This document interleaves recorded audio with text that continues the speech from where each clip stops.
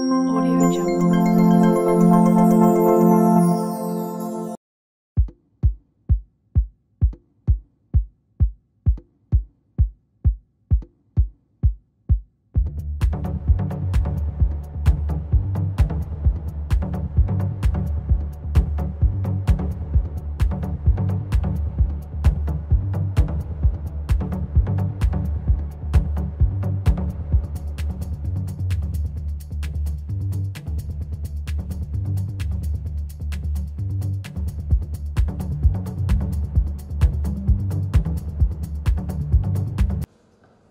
அனைவருக்கும் எனது மாலை வணக்கங்களை தெரிவித்துக் கொண்டு முதலாவதாக மங்கள விளக்கேற்றும் வைபவம் இடம்பெறும். மங்கள விளக்கேற்றி இன்றைய நினைவு பேரிடர் நிகழ்வை ஆரம்பித்து வைக்குமாறு எமது பல்கலைக்கழகத்தின் துணைவேந்தர் பேராசிரியர் சிவக்கொழுந்து ஸ்ரீ சக்குலராசர் அவர்களை அன்புடன் கேட்டுக்கொள்வோம்.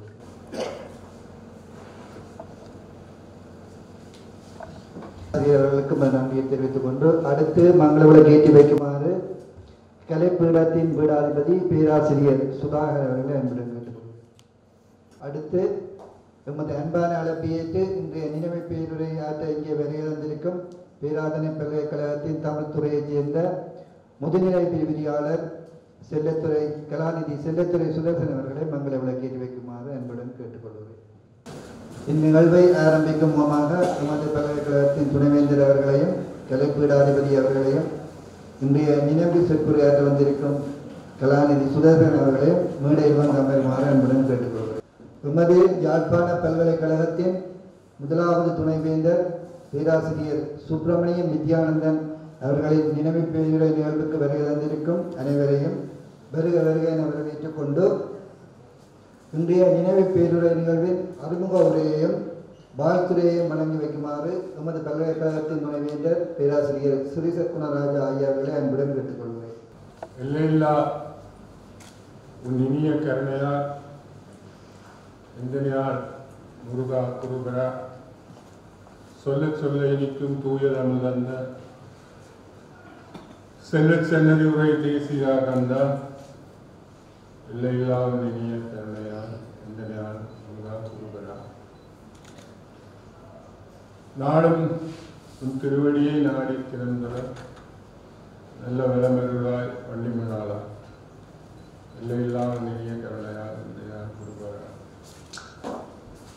இன்றைய பேச்சாளர் செல்லத்துறை சுதர்சன் அவருடைய செல்லச்சென்ன முருகன் அரவணைப்பில் வந்த ஒரு பரம்பரையில் புடமிடப்பட்டது. அவருடைய நேரடி குரு உடுப்படி அமெரிக்கன் மிஷன் பாடசாலை 40 வருடங்களுக்கு மேலாக தமிழையும் இங்கிலீஷையும் வளர்த்த நீலகண்டன் சார் தேவை அம்மையார் அவர்கள் இருவரும் காங்கேயம் நீலகண்டன் சிவசம்பு புலவரின் கூட்டனர். சிவசம்பு புலவர் ஆறுமணாவது கிளாஸ்மேட். ஆறுமணாவதே பாடியிருக்கிற எங்களுடைய சம்பந்தர் நாகரசர் மாணிவாசர் போனாலும் பரவாயில்லை, எங்களுக்கு சம்பன் இருக்கிறாங்க. இந்த சிவசம்புக்குள்ளவிட்ட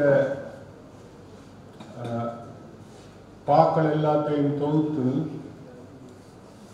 மானுட பாகம் தேர்வ பாகம் என்று பிரபந்தங்களாக வெளியிட்டவர் சில சிவசன். இப்போது இந்த பேச்சுக்கு வரும்புன்னவும் எனக்கு ஒரு நூல் தந்த அது கரவட்டியில் பேணப்பட்டவர் நினைவிலை சேர்ந்த தமிழ் மேலே திருச்சினாமூர்த்தியின் பயோகிராஃபி அவரை பற்றி ஒரு நூல். நினைவிலிருந்து வரையில் இலங்கையிலிருந்து வரையில் தமிழ்நாட்டிலிருந்து வந்த நூலை தந்த. அதுக்கு மேலாக நாங்கள் சிறு வயதில் எத்தனையோ மனத்தியாகமிருந்து திருச்சிராமூர்த்தி மூத்த கோயிலில் இருக்க இசை கச்சேரியில் தமிழ் கச்சேரியில் தொழில்மடத்தையும் விட்டோம். அதில் 18 மணித்தியால ரெக்கார்டிங்கை தார அது நடந்தது 70s.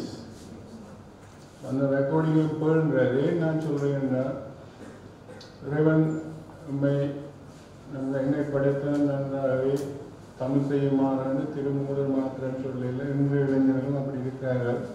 அப்படிப்பட்ட பல பேர் இங்கு இருக்கிறீர்கள். எங்களுடைய வித்யானந்தன் சார் கணவனுக்குள்ள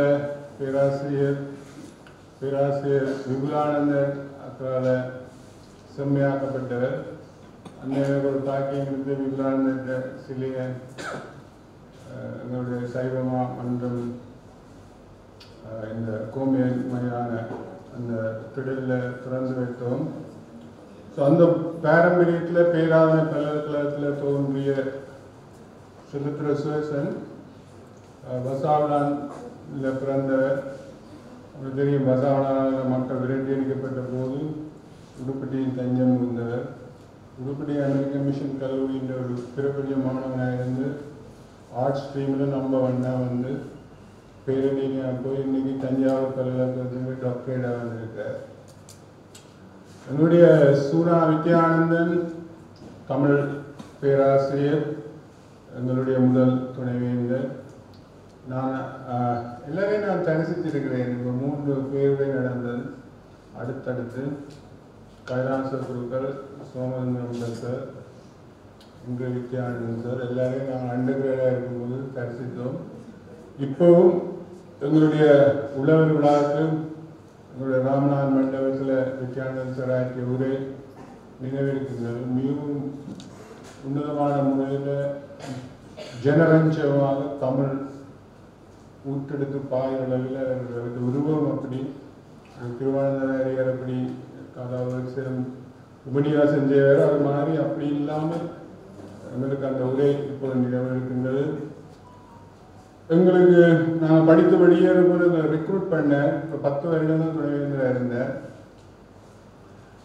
அது சண்டை காலம் 79 உங்களுக்கு தெரியும், பிரச்சனை காலம், பப்ளிக் லைப்ரரி எரியிற காலம், 81, 83 இனக்கலவரம், 87 இந்தியனாவை எரிய, 89 வரை இந்த பல்கலைக்கழகத்தை மிகவும் நெருக்கடியான காலத்தில் வழிநடத்திய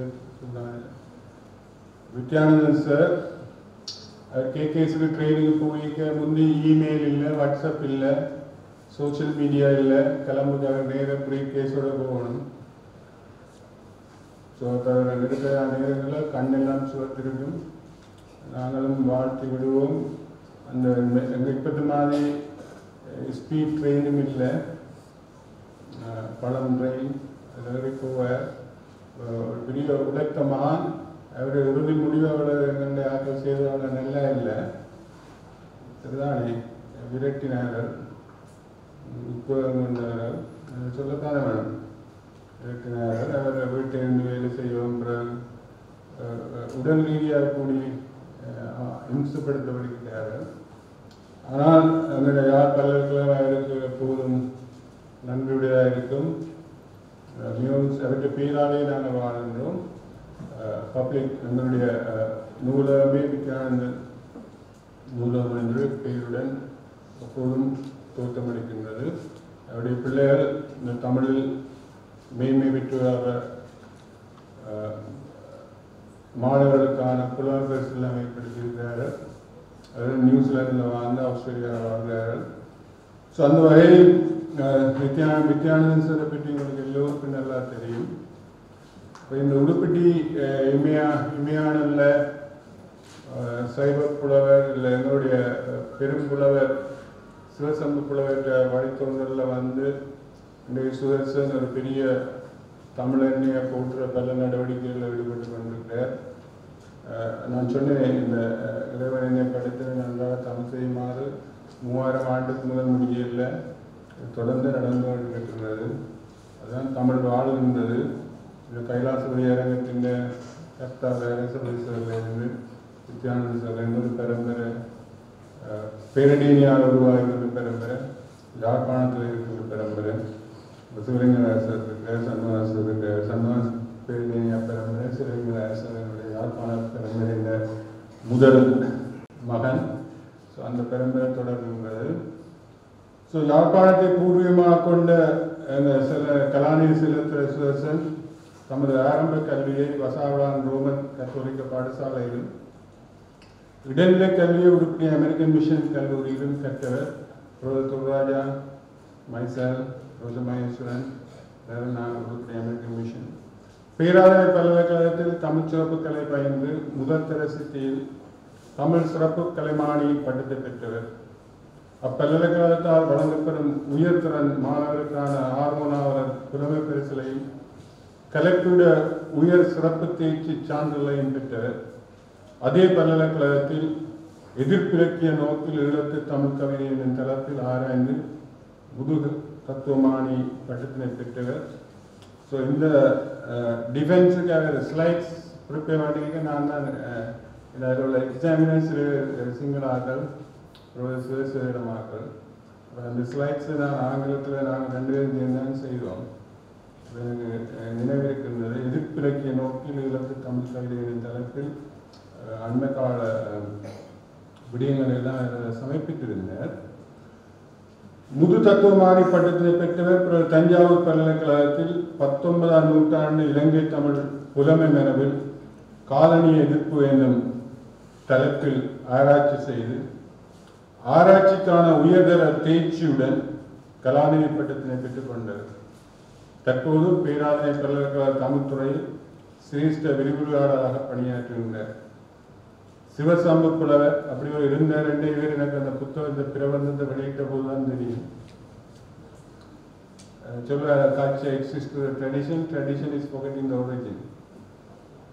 ஸோ இவரை சந்திக்காட்டி சிவசம்பு புலவரை நாங்கள் எழுதிப்பட்டிருக்க மாட்டோம்.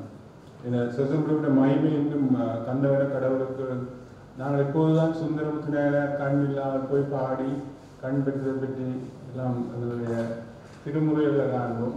சிவசம்பு புலவர் பொலியந்தி கந்தன் கோயிலில் கண் தெரியாமல் போய் கற்ற கொப்பரையும் தெரியாமல் பாடி கண் பெற்றது. இந்த பாட்டு இருக்கு. இந்து கற்ற பீடத்துக்கு சமர்ப்பணம் இந்த தகவல். சிவசம்பு புலவர் மரபினரிடம் மரபு முறையிலும் நான் சொன்னேன் காங்கிய நீலாண்டன் சார் பல்கலைக்கழகத்தில் நவீன முறையிலும் கற்ற இவர் இலங்கை தமிழ் ஆராய்ச்சி புலத்தில் நன்கறியப்பட்ட இளம் புலமையாளர்.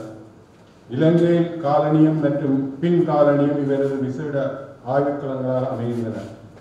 கோட்பாட்டு ஆய்வாளராகவும் கவிஞராகவும் கன ஆலயத்துக்கு ஊஞ்சல் பாட்டும் மற்ற கசட்ஸ் இப்போ வெளியில் இருக்குதானே இந்த மெல்லிச பாடல்களும் நிறைய வளர்த்துருக்கிறார். எனக்கு அந்த சிடி அந்த யூடியூப்பாக வேறு நிறைய செய்திருக்கிறார். கடைசியாக கம்பன் மட மெனோன்மணி அம்மன் செய்தது நான் பெற்றுக்கொண்டேன்.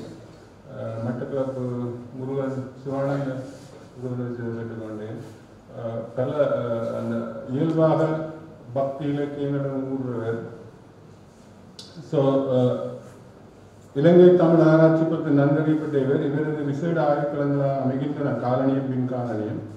கோட்பாட்டு ஆய்வாளராகவும் கவிஞராகவும் விமர்சகராகவும் அறியப்படும் இவர் இலக்கிய கோட்பாடு, இலக்கிய திறனாய்வு, சமய பன்மைத்துவ இலக்கியம், அகராதி தமிழ், இலக்கணம், மொழியியல், கோவில் இலக்கியம், நவீன தமிழ் கவிதை, இதழியல் ஆகியவற்றையும் தமது கவனத்தை கூறும் ஆய்வு பரப்புகளாக கொண்டுள்ளார்.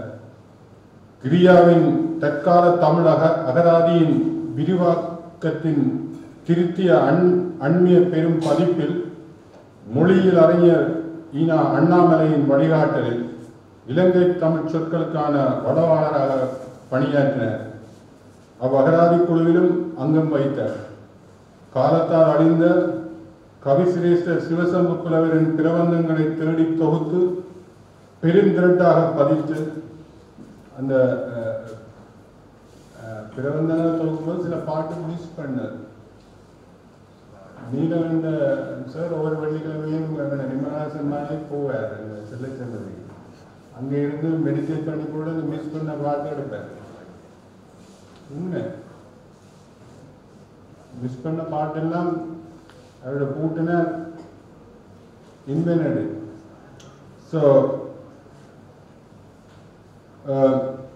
ஓகே, சிவசம்பு புலவரின் பிரபந்தங்களை தேடி தொகுத்து அது 2 தொகுப்பு ஒன்று மானுட தொகுப்பு மற்றது அம்சம். கூடங்கை தம்பிரானின் புலமை மரபின் கிளையாக புலவர் மரபினை அடையாளம் காட்டி புதிய வரலாற்று உரையாடலை தொடங்கியவர். ஈழத்தின் முதலாவது நவீன தமிழ் இலக்கிய இயக்கமாகிய மறுமலர்ச்சி எழுத்தாளர் சங்கத்தின் மறுமலர்ச்சி இதழ்களை பேராசிரியரே எம்.ஏ. நுகுமானின் மேற்பார்வையில் ஆய்வு செய்தும் பதிப்பித்தும் ஈழத்தமிழ் இலக்கிய வரலாற்றில் மறுமலர்ச்சி காலத்தை மீள் கண்டுபிடிப்பு செய்து ஈழத்து நவீன இலக்கிய வரலாற்றின் ஆரம்ப வரலாற்றுக்கு முழுமை வழங்கியது. 20க்கும் மேற்பட்ட நூல்களின் ஆசிரியராகவும் பதிப்பாசிரியராகவும் விளங்குகின்றனர். தேசிய மற்றும் சர்வதேச ஆராய்ச்சி மாநாடுகள் ஆய்வுக் கட்டுரைகள் பலவற்றை சமர்ப்பித்த இவர் தேசிய மற்றும் சர்வதேச ஆய்வகங்கள் பலவற்றின் ஒருங்கிணைப்பாளராகவும் ஆய்வுத் தொகுதிகள் பலவற்றின் பதிப்பாசிரியராகவும் விளங்குகின்றனர். தமிழ் வளர்ச்சிக்கு பணியாற்றும் பல்வேறு நிறுவனங்களுக்கு அங்கம் வகிக்கும் இவர் படைப்புகள் மற்றும் ஆய்வுகளுக்கான விருதுகளையும் பரிசுகளையும் பெற்றுள்ளார். இப்படியான ஒரு மகான் செலவிர சுரேசர் என்னுடைய மாணவன் இப்படி அமெரிக்க மிஷன் இன்றைக்கு இந்த கன்னி பேச்சு இந்த கைலாசபதி அரங்கில் நடக்க போகிறது. கன்னி பேச்சுன்னு இந்த அரங்கத்துக்கு கன்னி பேச்சு. அதை தொடர்ந்து இங்கு பல விரிவுரை ஆற்றவன் எல்லாம் நல்ல இறைவன் வேண்டி இங்கு அமைந்திருக்கின்ற பேராசிரியர்கள் முன்னாள் துணைவேந்தர் பாலச்சந்திரன் சார், எங்களுடைய தமிழ் பாரம்பரியத்தை காட்டி காக்கின்ற பேராசிரியர் சண்முகா சார், சிவலிங்கா சார், ஏனைய இடம் விரிவுரையாளர்களோடையும் வாழ்த்தி வணங்கி சுவசனோட என்று அழைக்கின்றேன்.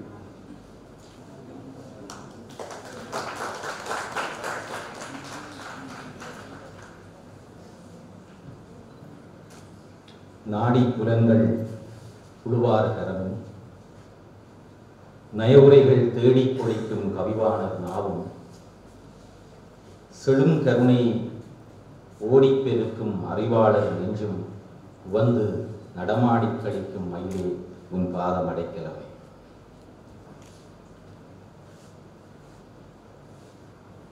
இந்த நிகழ்வுக்கு தலைமை தாங்குகின்ற யாழ்ப்பாண பல்கலைக்கழகத்தின் மாண்பமை துணைவேந்தர் அவர்களே, மதிப்புயர் பதிவாளர் அவர்களே, கலைப்பீடாதிபதி அவர்களே, தமிழ்துறை தலைவர் அவர்களே, தமிழ்துறையின் ஏனைய பேராசிரியர்களே, ஏனைய பீடாதிபதிகளே, விரிவுரையாளர்களே, நூலகர்களே, அன்பான மாணவ சகோதர சகோதரிகளே, உங்கள் அனைவருக்கும் என்னுடைய வணக்கத்தை தெரிவித்துக் கொள்கிறேன்.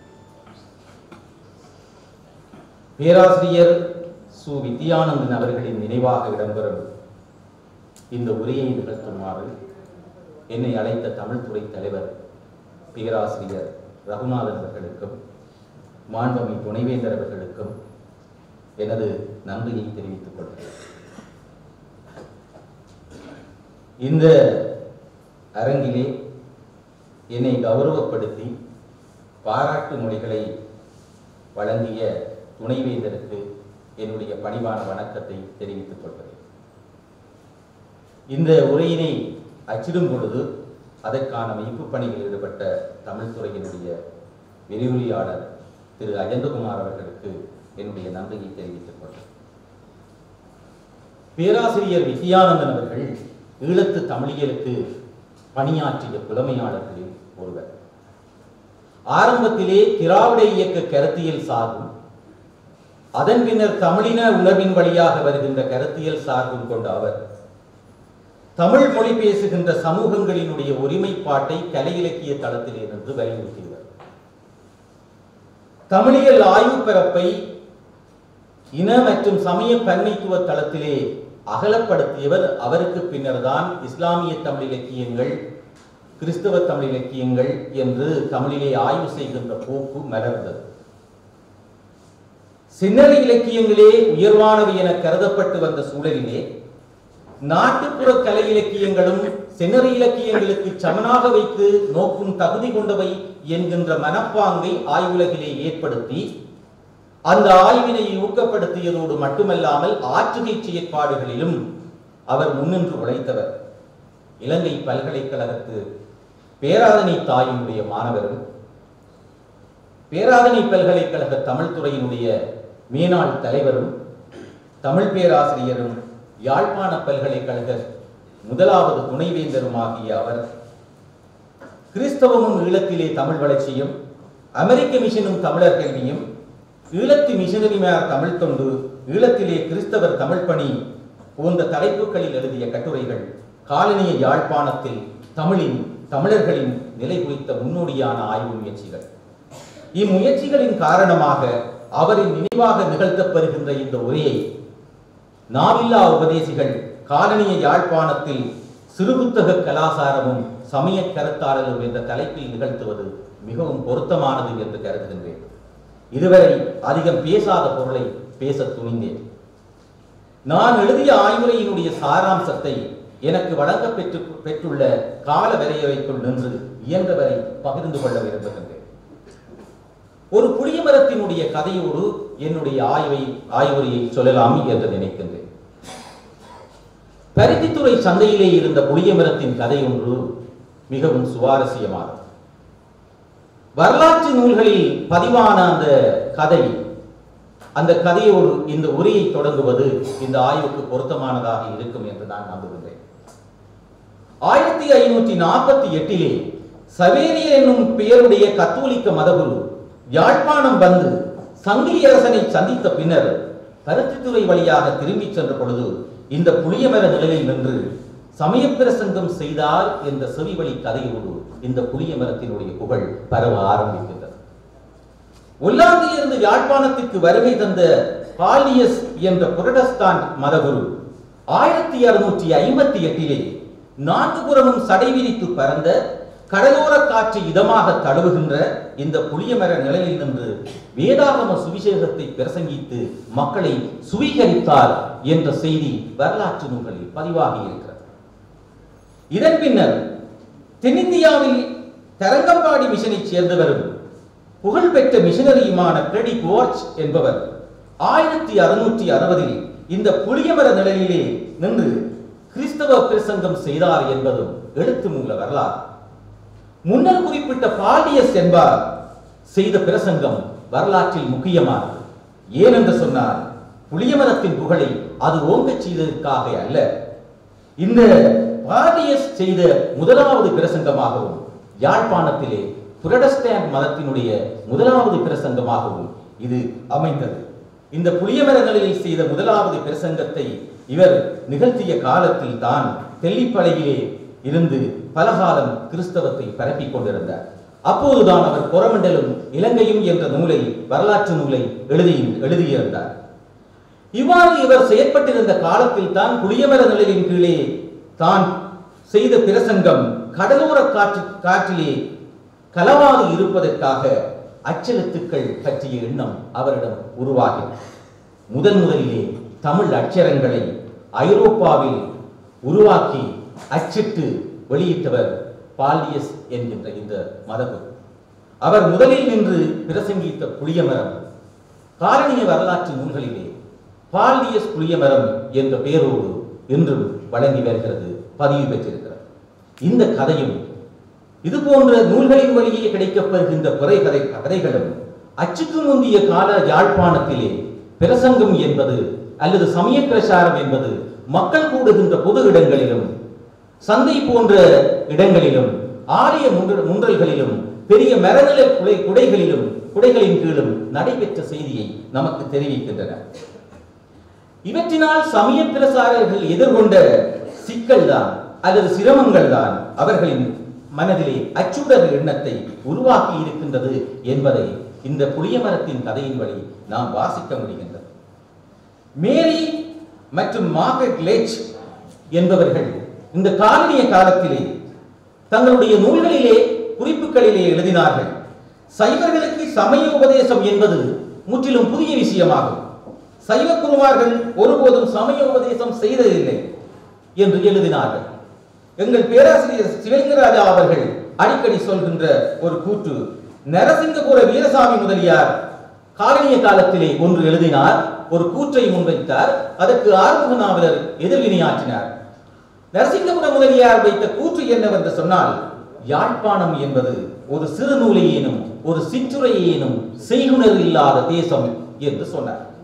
இவ்வாறு கூறிய நிலையில் தான் அச்சியந்திரத்தினுடைய வருகை யாழ்ப்பாண சூழலிலே பெரிய மாற்றத்தை ஏற்படுத்தியது. நாவுள்ள உபதேசிகளாகிய பிரசாரர்கள் நிகழ்த்திய பிரசங்கம் நாவில்லாத உபதேசிகளாகிய சிறு புத்தகங்களாக முளை கொண்டு பரவிய வரலாறு இங்கிருந்துதான் ஆரம்பிக்கின்றது. காலனிய யாழ்ப்பாணம் என்கின்ற நீண்ட வரலாற்று பரப்பில் சமயம்சார் சிறு புத்தகங்களை முன்னிறுத்தி அவற்றின் வழியாக கிறிஸ்தவ மற்றும் சைவ கருத்தாடலினுடைய போக்கை கட்டமைப்பதுதான் இந்த உரையினுடைய நோக்கம். அந்த வகையிலே காலனிய யாழ்ப்பாண சூழமையினுடைய அடிப்படைகளை முதலில் குறித்துக் கொள்வது அல்லது பகிர்ந்து கொள்வது பயனுடையதாக இருக்கும் என்று நான் நினைக்கின்றேன். ஐரோப்பிய மைய முதலாளித்துவம் தனது பொருளாதார நலன் கருதி ஆசிய ஆப்பிரிக்க நாடுகளில் மேற்கொண்ட பொருளாதார ரீதியான கலாச்சார ரீதியான ஆதிக்கத்தை தான் காலனியம் என்று வரலாற்று ஆசிரியர்கள் குறிப்பிடுகிறார்கள். அதற்கு எதிராக விடுதலை அவாவி நின்ற சமூகங்களினுடைய கருத்து நிலையை காலனிய எதிர்ப்பு என்று அவர்கள் குறிப்பிடுகிறார்கள். ஐரோப்பிய பேரரசுவாதத்தின் ஆட்சி கருத்தியலான தேசியவாதம் கீழை நாடுகளிலே பண்பாட்டு தேசியமாக எழுச்சி அடைந்தது. அந்த பண்பாட்டு தேசியவாதத்தை கட்டமைத்ததிலே சமய மறுமலர்ச்சி இயக்கங்களுக்கு முக்கிய பங்குள்ளது. அந்த சமய மறுமலர்ச்சி இயக்கங்கள் அடையாள அரசியல் இயக்கங்களாக கீழை தேசத்தவர் மத்தியிலே எழுச்சி பெற்றது. இந்த இயக்கங்கள் தான் காலனிய நீக்கத்திற்காக மறைமுகமாகவும் சரி நேரடியாகவும் சரி தங்களுடைய வினையாற்றலை நிகழ்த்தின என்றால் அது மிகையாக. குறிப்பாக யாழ்ப்பாணத்திலே காலனிய காலத்தின் சமூக பண்பாட்டு இயங்கு நிலைகள் பற்றி நாம் யோசித்தால் கிறிஸ்தவ மிஷனரிகளால் வழங்கப்பட்ட கல்வியும் அக்கல்வி கற்ற சுதேசிகளும் என்கின்ற ஒரு விடயம் மிக முக்கியமானது. அதைத் தொடர்ந்து அவர்களுக்கு கிடைக்கின்ற தொழில் வாய்ப்பு, அதன் மூலமாக அவர்களுக்கு கிடைக்கின்ற சமூக அந்தஸ்து இந்த காலத்திலே யாழ்ப்பாண பூர்வீக மக்களினுடைய குடியகல்வு குடியசைவு என்பனவோ போன்ற விடயங்களும் யாழ்ப்பாண சமூகத்தினுடைய அசைவு இயக்கத்தை தீர்மானித்தார். பூர்வீக மக்களின் அரசியல் தொடர்பான விழிப்புணர்வும் செயற்பாடுகளும் மட்டுமன்றி அவர்களிடம் புதிதாக சேர்ந்து கொண்ட அச்சு பண்பாட்டு பழக்கமும் அதன் தொடர்ச்சியான அறிவு விழிப்புணர்வு செயற்பாடுகளும் இந்த காலகட்டத்தை ஒரு புத்துணர்ச்சி காலகட்டமாக தமிழ் இலக்கிய வரலாற்றிலே நிலைநிறுத்தியது. இதனால் இந்த காலகட்டத்தை அவர்கள் யாழ்ப்பாணத்தை பொறுத்தவரையிலே ஒரு இடைமாறு காலகட்டம் அல்லது நிலைமாறு காலகட்டம் என்று வரலாற்று ஆசிரியர்கள் குறிக்கின்றார். யாழ்ப்பாணத்தில் நிகழ்ந்தது சமய காலனியம் தான் என்பதை ஆங்கிலேயர்களுடைய புரட்டஸ்டாண்டு காலனிய காலத்திலே எழுதிய நூல்கள் நமக்கு தெளிவுபடுத்துகின்றன. இதிலே ஒரு முக்கியமான விடயத்தை உங்களுடன் பகிர்ந்து கொள்ளலாம் என்று நான் நினைக்கின்றேன். சைவம் சார்ந்த ஆங்கிலேய காலனிய காலத்தில் தான் சைவம் சார்ந்த உலக நோக்கு, சைவ மைண்ட் செட் என்ற சைவம் சார்ந்த உலக நோக்கு என்பது சைவர்களிடம் அதிகமாக இருந்தது. அதுபோல கிறிஸ்தவம் சார்ந்த உலக நோக்கு என்பது அந்த காலப்பகுதியிலே கிறிஸ்தவத்துக்கு மாறியிருந்த மக்களிடம் உருவாகி கொண்டது. எனவே இந்த சைவம் சார்ந்த உலக நோக்கு கிறிஸ்தவம் சார்ந்த உலக நோக்கு இந்த மைண்ட் செட் இந்த இரண்டுக்கும் இடையிலே தான் நடைபெற்ற இந்த இரண்டு வழிகளுக்கும் இடையிலே நடைபெற்ற ஒரு கருத்தியல் போராகத்தான் எங்களுடைய காலனிய காலத்தினுடைய சமய போரை நாம் விளங்கிக் கொள்ள முடியும். சமய பொருள்கோடல்கள் எதிரும் புதிருமாக நிகழ்ந்த இந்த காலத்திலே தேசாபிமானம், பாஷாபிமானம், சமயாபிமானம் போன்ற விடயங்கள் முக்கியத்துவப்படுத்தப்பட்டன. ஆறுமுக நாவலருடைய தலைமையிலே எழுந்த சைவ மறுமலர்ச்சி இயக்கம் கிறிஸ்தவ ஊழியத்துக்கு எதிரான சைவ ஊழியமாக மாறியது. ரத்னசாமி ஐயர் என்பவர் மேன்மக்கள் சரித்திரம் என்று ஒரு நூலை எழுதினார். இங்கே நான் காலனிய எதிர்ப்பு உயர்குலாம் என்று நான் வரையறுத்துக் கொள்வது அவர் பேசுகின்ற மேன்மக்களே அல்ல. ஒரு புலமை சார்ந்த ஒரு இன்டெலெக்சுவல் சொசைட்டி எவ்வாறு காலனியை எதிர்ப்பு குழாமாக வினையாற்றியது என்பதைத்தான் நான் இங்கு கவனப்படுத்துகிறேன். அந்த அமைப்பிலே அந்த வகையிலே கல்வி போதிப்பவர்கள், சமய பிரசாரர்கள், புராண படன ஆசிரியர்கள், உரைகாரர்கள், புலவர்கள், பத்திராதிபர்கள் எவ்வாறு ஒரு புலமை சமூகமாக இருந்து இந்த சமய காலனியத்தை எதிர்கொண்டார்கள் என்பது இங்கு நாம் கவனிக்க வேண்டிய ஒன்று. இதைவிட இந்த இன்டெலெக்சுவல் சொசைட்டியால் தமிழ் ஒரு பன்முகத்தன்மையை பெற்றுக்கொண்டது. அது மட்டுமல்ல, தமிழிலே சைவ தமிழ் என்கின்ற ஒரு புதிய கருத்தினில் பேராசிரியர் சிவத்தமிழ் அவர்கள் இதை அடையாளம் காட்டினார்கள். சைவத்தமிழ் என்கின்ற ஒரு புதிய கருத்தினிலை தோன்றி வந்தது. சைவம் தமிழ் ஆகிய இரண்டும் ஒன்றை கலந்த ஒரு இணைவு நிலை, அதாவது சைவ சித்தாந்தத்தினை தமிழர்களுடைய வாழ்வின் தளமாகவும் சாரமாகவும் முன்மொழிகின்ற ஒரு நிலை. இன்னும் சொல்ல போனால் நாவலர் சொல்வது போல வேதாகமங்களை காட்டிலும் இறைவனுக்கு மிகுந்த பிரீதி உடையவை தேவார திருவாசகங்களே என்பது போல அந்த கருத்தியலை உள்வாங்கிக் கொண்டு ஆங்கிலத்தையும் கிறிஸ்தவத்தையும் சற்று புறமுதுக்கி சமஸ்கிருதத்தை உள்வாங்கிக் கொள்கின்ற ஒரு கருத்து நிலையாக இது வடிவம் பெற்றது.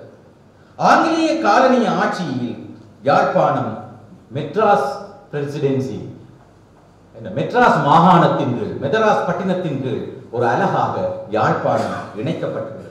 பேராசிரியர் கைலாசபதி அவர்கள் கூறுவார்கள், நாவலர் காலத்திலும் அவரது மறைவுக்கு பின்னரான ஏறத்தாழ 3 சதாப்த காலங்களிலும் சென்னை எழுத்தறிவு சூழலில் யாழ்ப்பாண குழுமமே ஆதிக்கம் செலுத்தியது.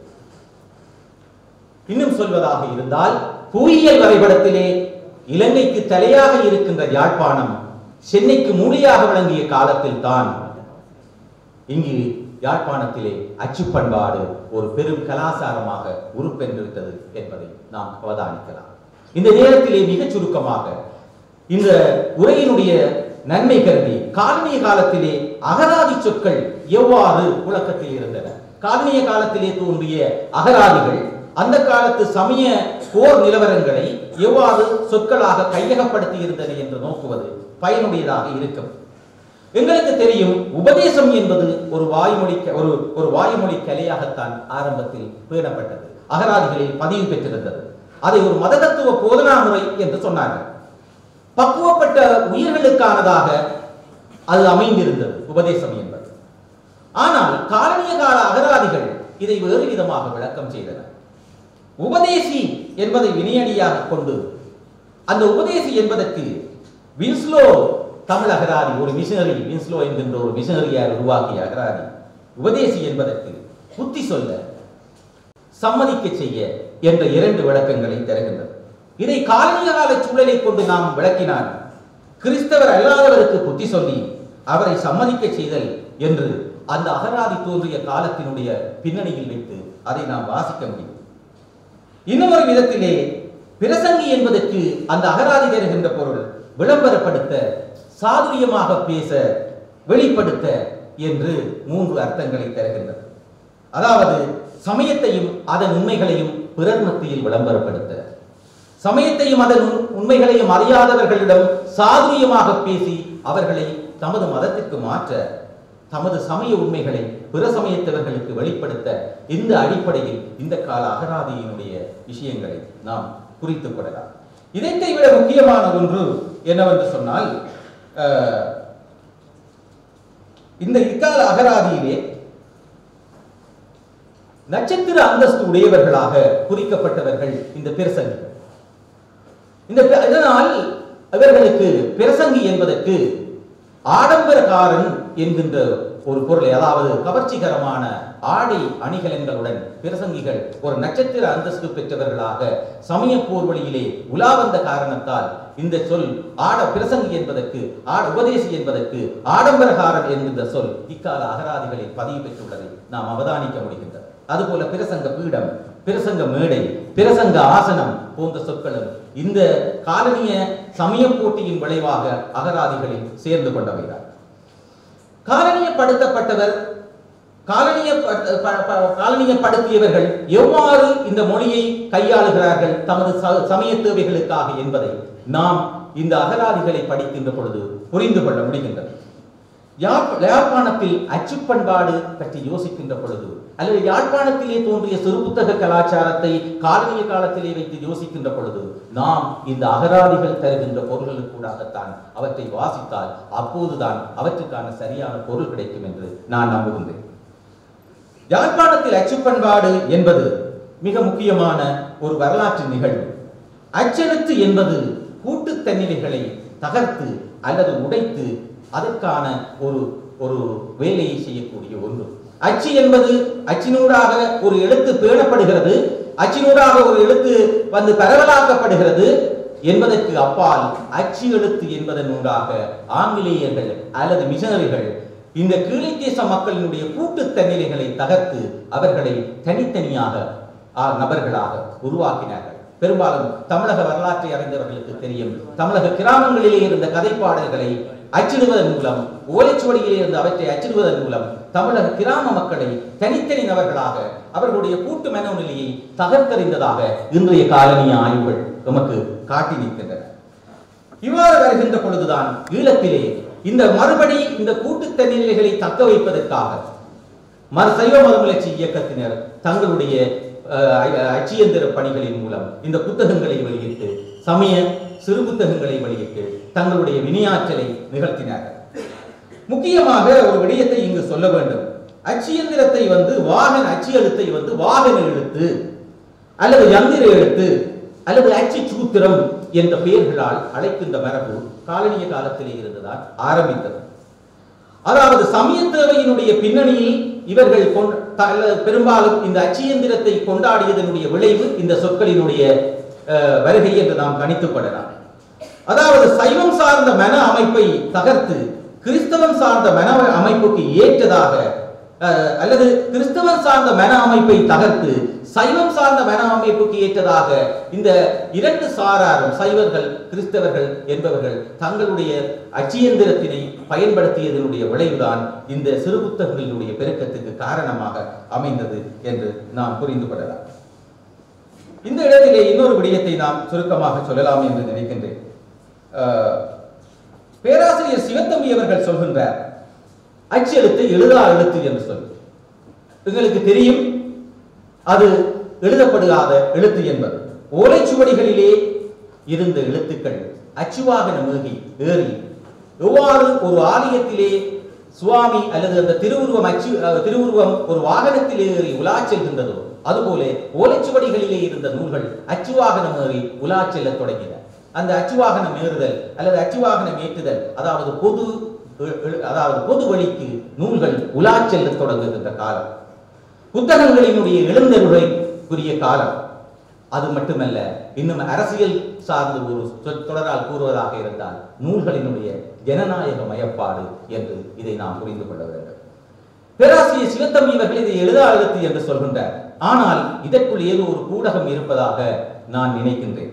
அது என்னவென்று சொன்னால், இன்னொரு சமயத்தவர்கள் சைவ சமயத்தை எதிர்த்து போர் நிகழ்த்துகின்ற பொழுது இதுவரை காலமும் எழுதாதவற்றை, இதுவரை காலமும் பொது வழியில் எழுத மறைத்தவற்றை, தத்துவ சூட்சுமங்களை பக்குவப்படாதவர்கள் அறியக்கூடாது என்று ஆசிரியர்கள் மூலமாக நூல்களிலே கடத்தப்பட்ட வந்த செய்திகளை, அந்த எழுதா எழுத்துக்களை எல்லாவற்றையும் எழுதுகின்ற ஒன்றாக இந்த அச்சு பண்பாட்டினுடைய வருகை நமக்கு ஏற்படுத்தி தருகின்றது என்று நான் இதை புரிந்து கொள்கிறேன்.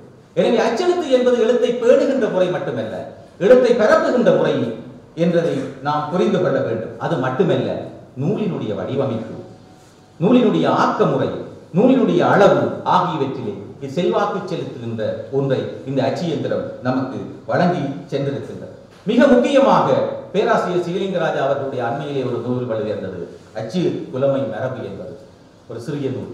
அந்த அச்சு புலமை மரபு என்கின்ற தனித்து ஒரு, எங்களுக்கு இலக்கண புலமை மரபு இருக்கிறது, அகராதி புலமை மரபு இருக்கின்றது. ஆனால் அச்சு புலமை மரபு என்கின்ற ஒரு தனித்த புலமை மரபு, அந்த புலமை மரபை உருவாக்குகின்ற ஒன்றாக இந்த சிறு புத்தகங்கள் செய்யப்பட்டிருப்பதை நாம் அவதானிக்க முடிகின்றது. இந்த அடிப்படையில் தான் நாம் இந்த காலனிய காலத்தினுடைய நிலவரங்களிலே முக்கியமானதாக நாம் கருதுகின்ற ஆங்கிலேயர் காலத்தினுடைய நிலவரத்தை பற்றி நாம் யோசிக்கின்றோம். ஆங்கிலேய காலத்திலே மிக முக்கியமான ஒரு விடயத்தை நான் இங்கு சொல்லலாம். சுதேசிகளின் கட்டிய ஆலயங்களை அழிப்பதை விடவும் சுதேசிகளை நெருங்கி அவர்களுடைய மன அமைப்பை அழித்து அத்தகைய மன அழிபாடுகளின் மேல் கிறிஸ்தவ கருத்தியலை கட்டலாம் என்று கிறிஸ்தவ மிஷனரிகள் தங்களுடைய நாட்குறிப்புகளிலே எழுதி வைத்தார்கள். உங்களுக்கு தெரியும், ஹேரியட் வின்ஸ்லோ என்கின்ற அம்மையார் 9/8/1821 தன்னுடைய நாட்குறிப்பிலே பின்வருமாறு பதிவு செய்கின்றார். தவறான சித்தாந்த கருத்துக்களையும் குருட்டு நம்பிக்கைகளையும் நீக்க வேண்டும். இங்கு நடைபெறும் விக்கிரக வழிபாட்டின் முழு அமைப்பும் ஏற்க முடியாத புவியியல் வானியல் அமைப்புகள், இயற்கை அறிவியலில் காணப்படும் உதவாத கற்பனை கதைகள் ஆகியன இவற்றின் அடிப்படையில் இந்த மக்கள் பின்பற்றுவதை, இந்த மக்கள் அவற்றில் தங்கியிருப்பதை காண்கிறோம். ஆம், உண்மையானதை பரப்பும் போது சாத்தானின் கோட்டை தகர்க்கப்படும். இந்த இடிபாடுகளின் மேல் கடவுளின் ஆலயத்தை கட்டலாம் என்று மிஷனரிகள் எழுதினார்கள். அதற்கு அவர்கள் கையாண்ட முறை 2 முறை. ஒன்று, சைவர்களை தூய ஆவியானவரால் ஒளிரச் செய்ய வேண்டும் என்கின்ற அணுகுமுறை. இது தொடர்பாக அவர்களுடைய குறிப்புகள் ஏராளமாக இருக்கின்றன. அதுபோல இன்னொரு முறை அவர்களிடம் இருந்தது, அந்த இந்த விக்கிரக வழிபாட்டுக்கு எதிராக அவர்கள் கொடுத்த குரல். இது மிக முக்கியமானதாக இருந்தது. இந்த அடிப்படையில் தான் இவர்கள் மேற்கொண்ட இந்த முயற்சியானது ஏடுகளிலே இருக்கின்ற ஏட்டுச்சுவடிகளிலே இருக்கின்ற நூல்கள் யாவுமே தமிழிலே அச்சுவாகனமேற்றி அவற்றை தமிழர்கள் மத்தியில் ஒரு அறிவிப்பரவலாக்கம் செய்ய வேண்டும் என்ற முயற்சியில் சைவ மறுமலர்ச்சி இயக்கத்தினர் முன்னின்று உழைத்தார்கள். எங்களிடம் ஒரு அச்சியந்திரத்தினுடைய வருகையாலே காரணிய காலத்திலே யாழ்ப்பாணத்திலே அச்சியந்திரத்தினுடைய வருகைக்கு முன்னர் யாழ்ப்பாணத்திலே ஒரு காவிய ஏடு 2 பொன் காதணிகளுக்கு சமனாக இருந்தது என்று இலக்கிய வரலாற்று ஆசிரியர்கள் பதிவு செய்தார். ஒரு காவிய ஏடு 2 பொன் காதணிகளுக்கு சமனாக இருந்தது.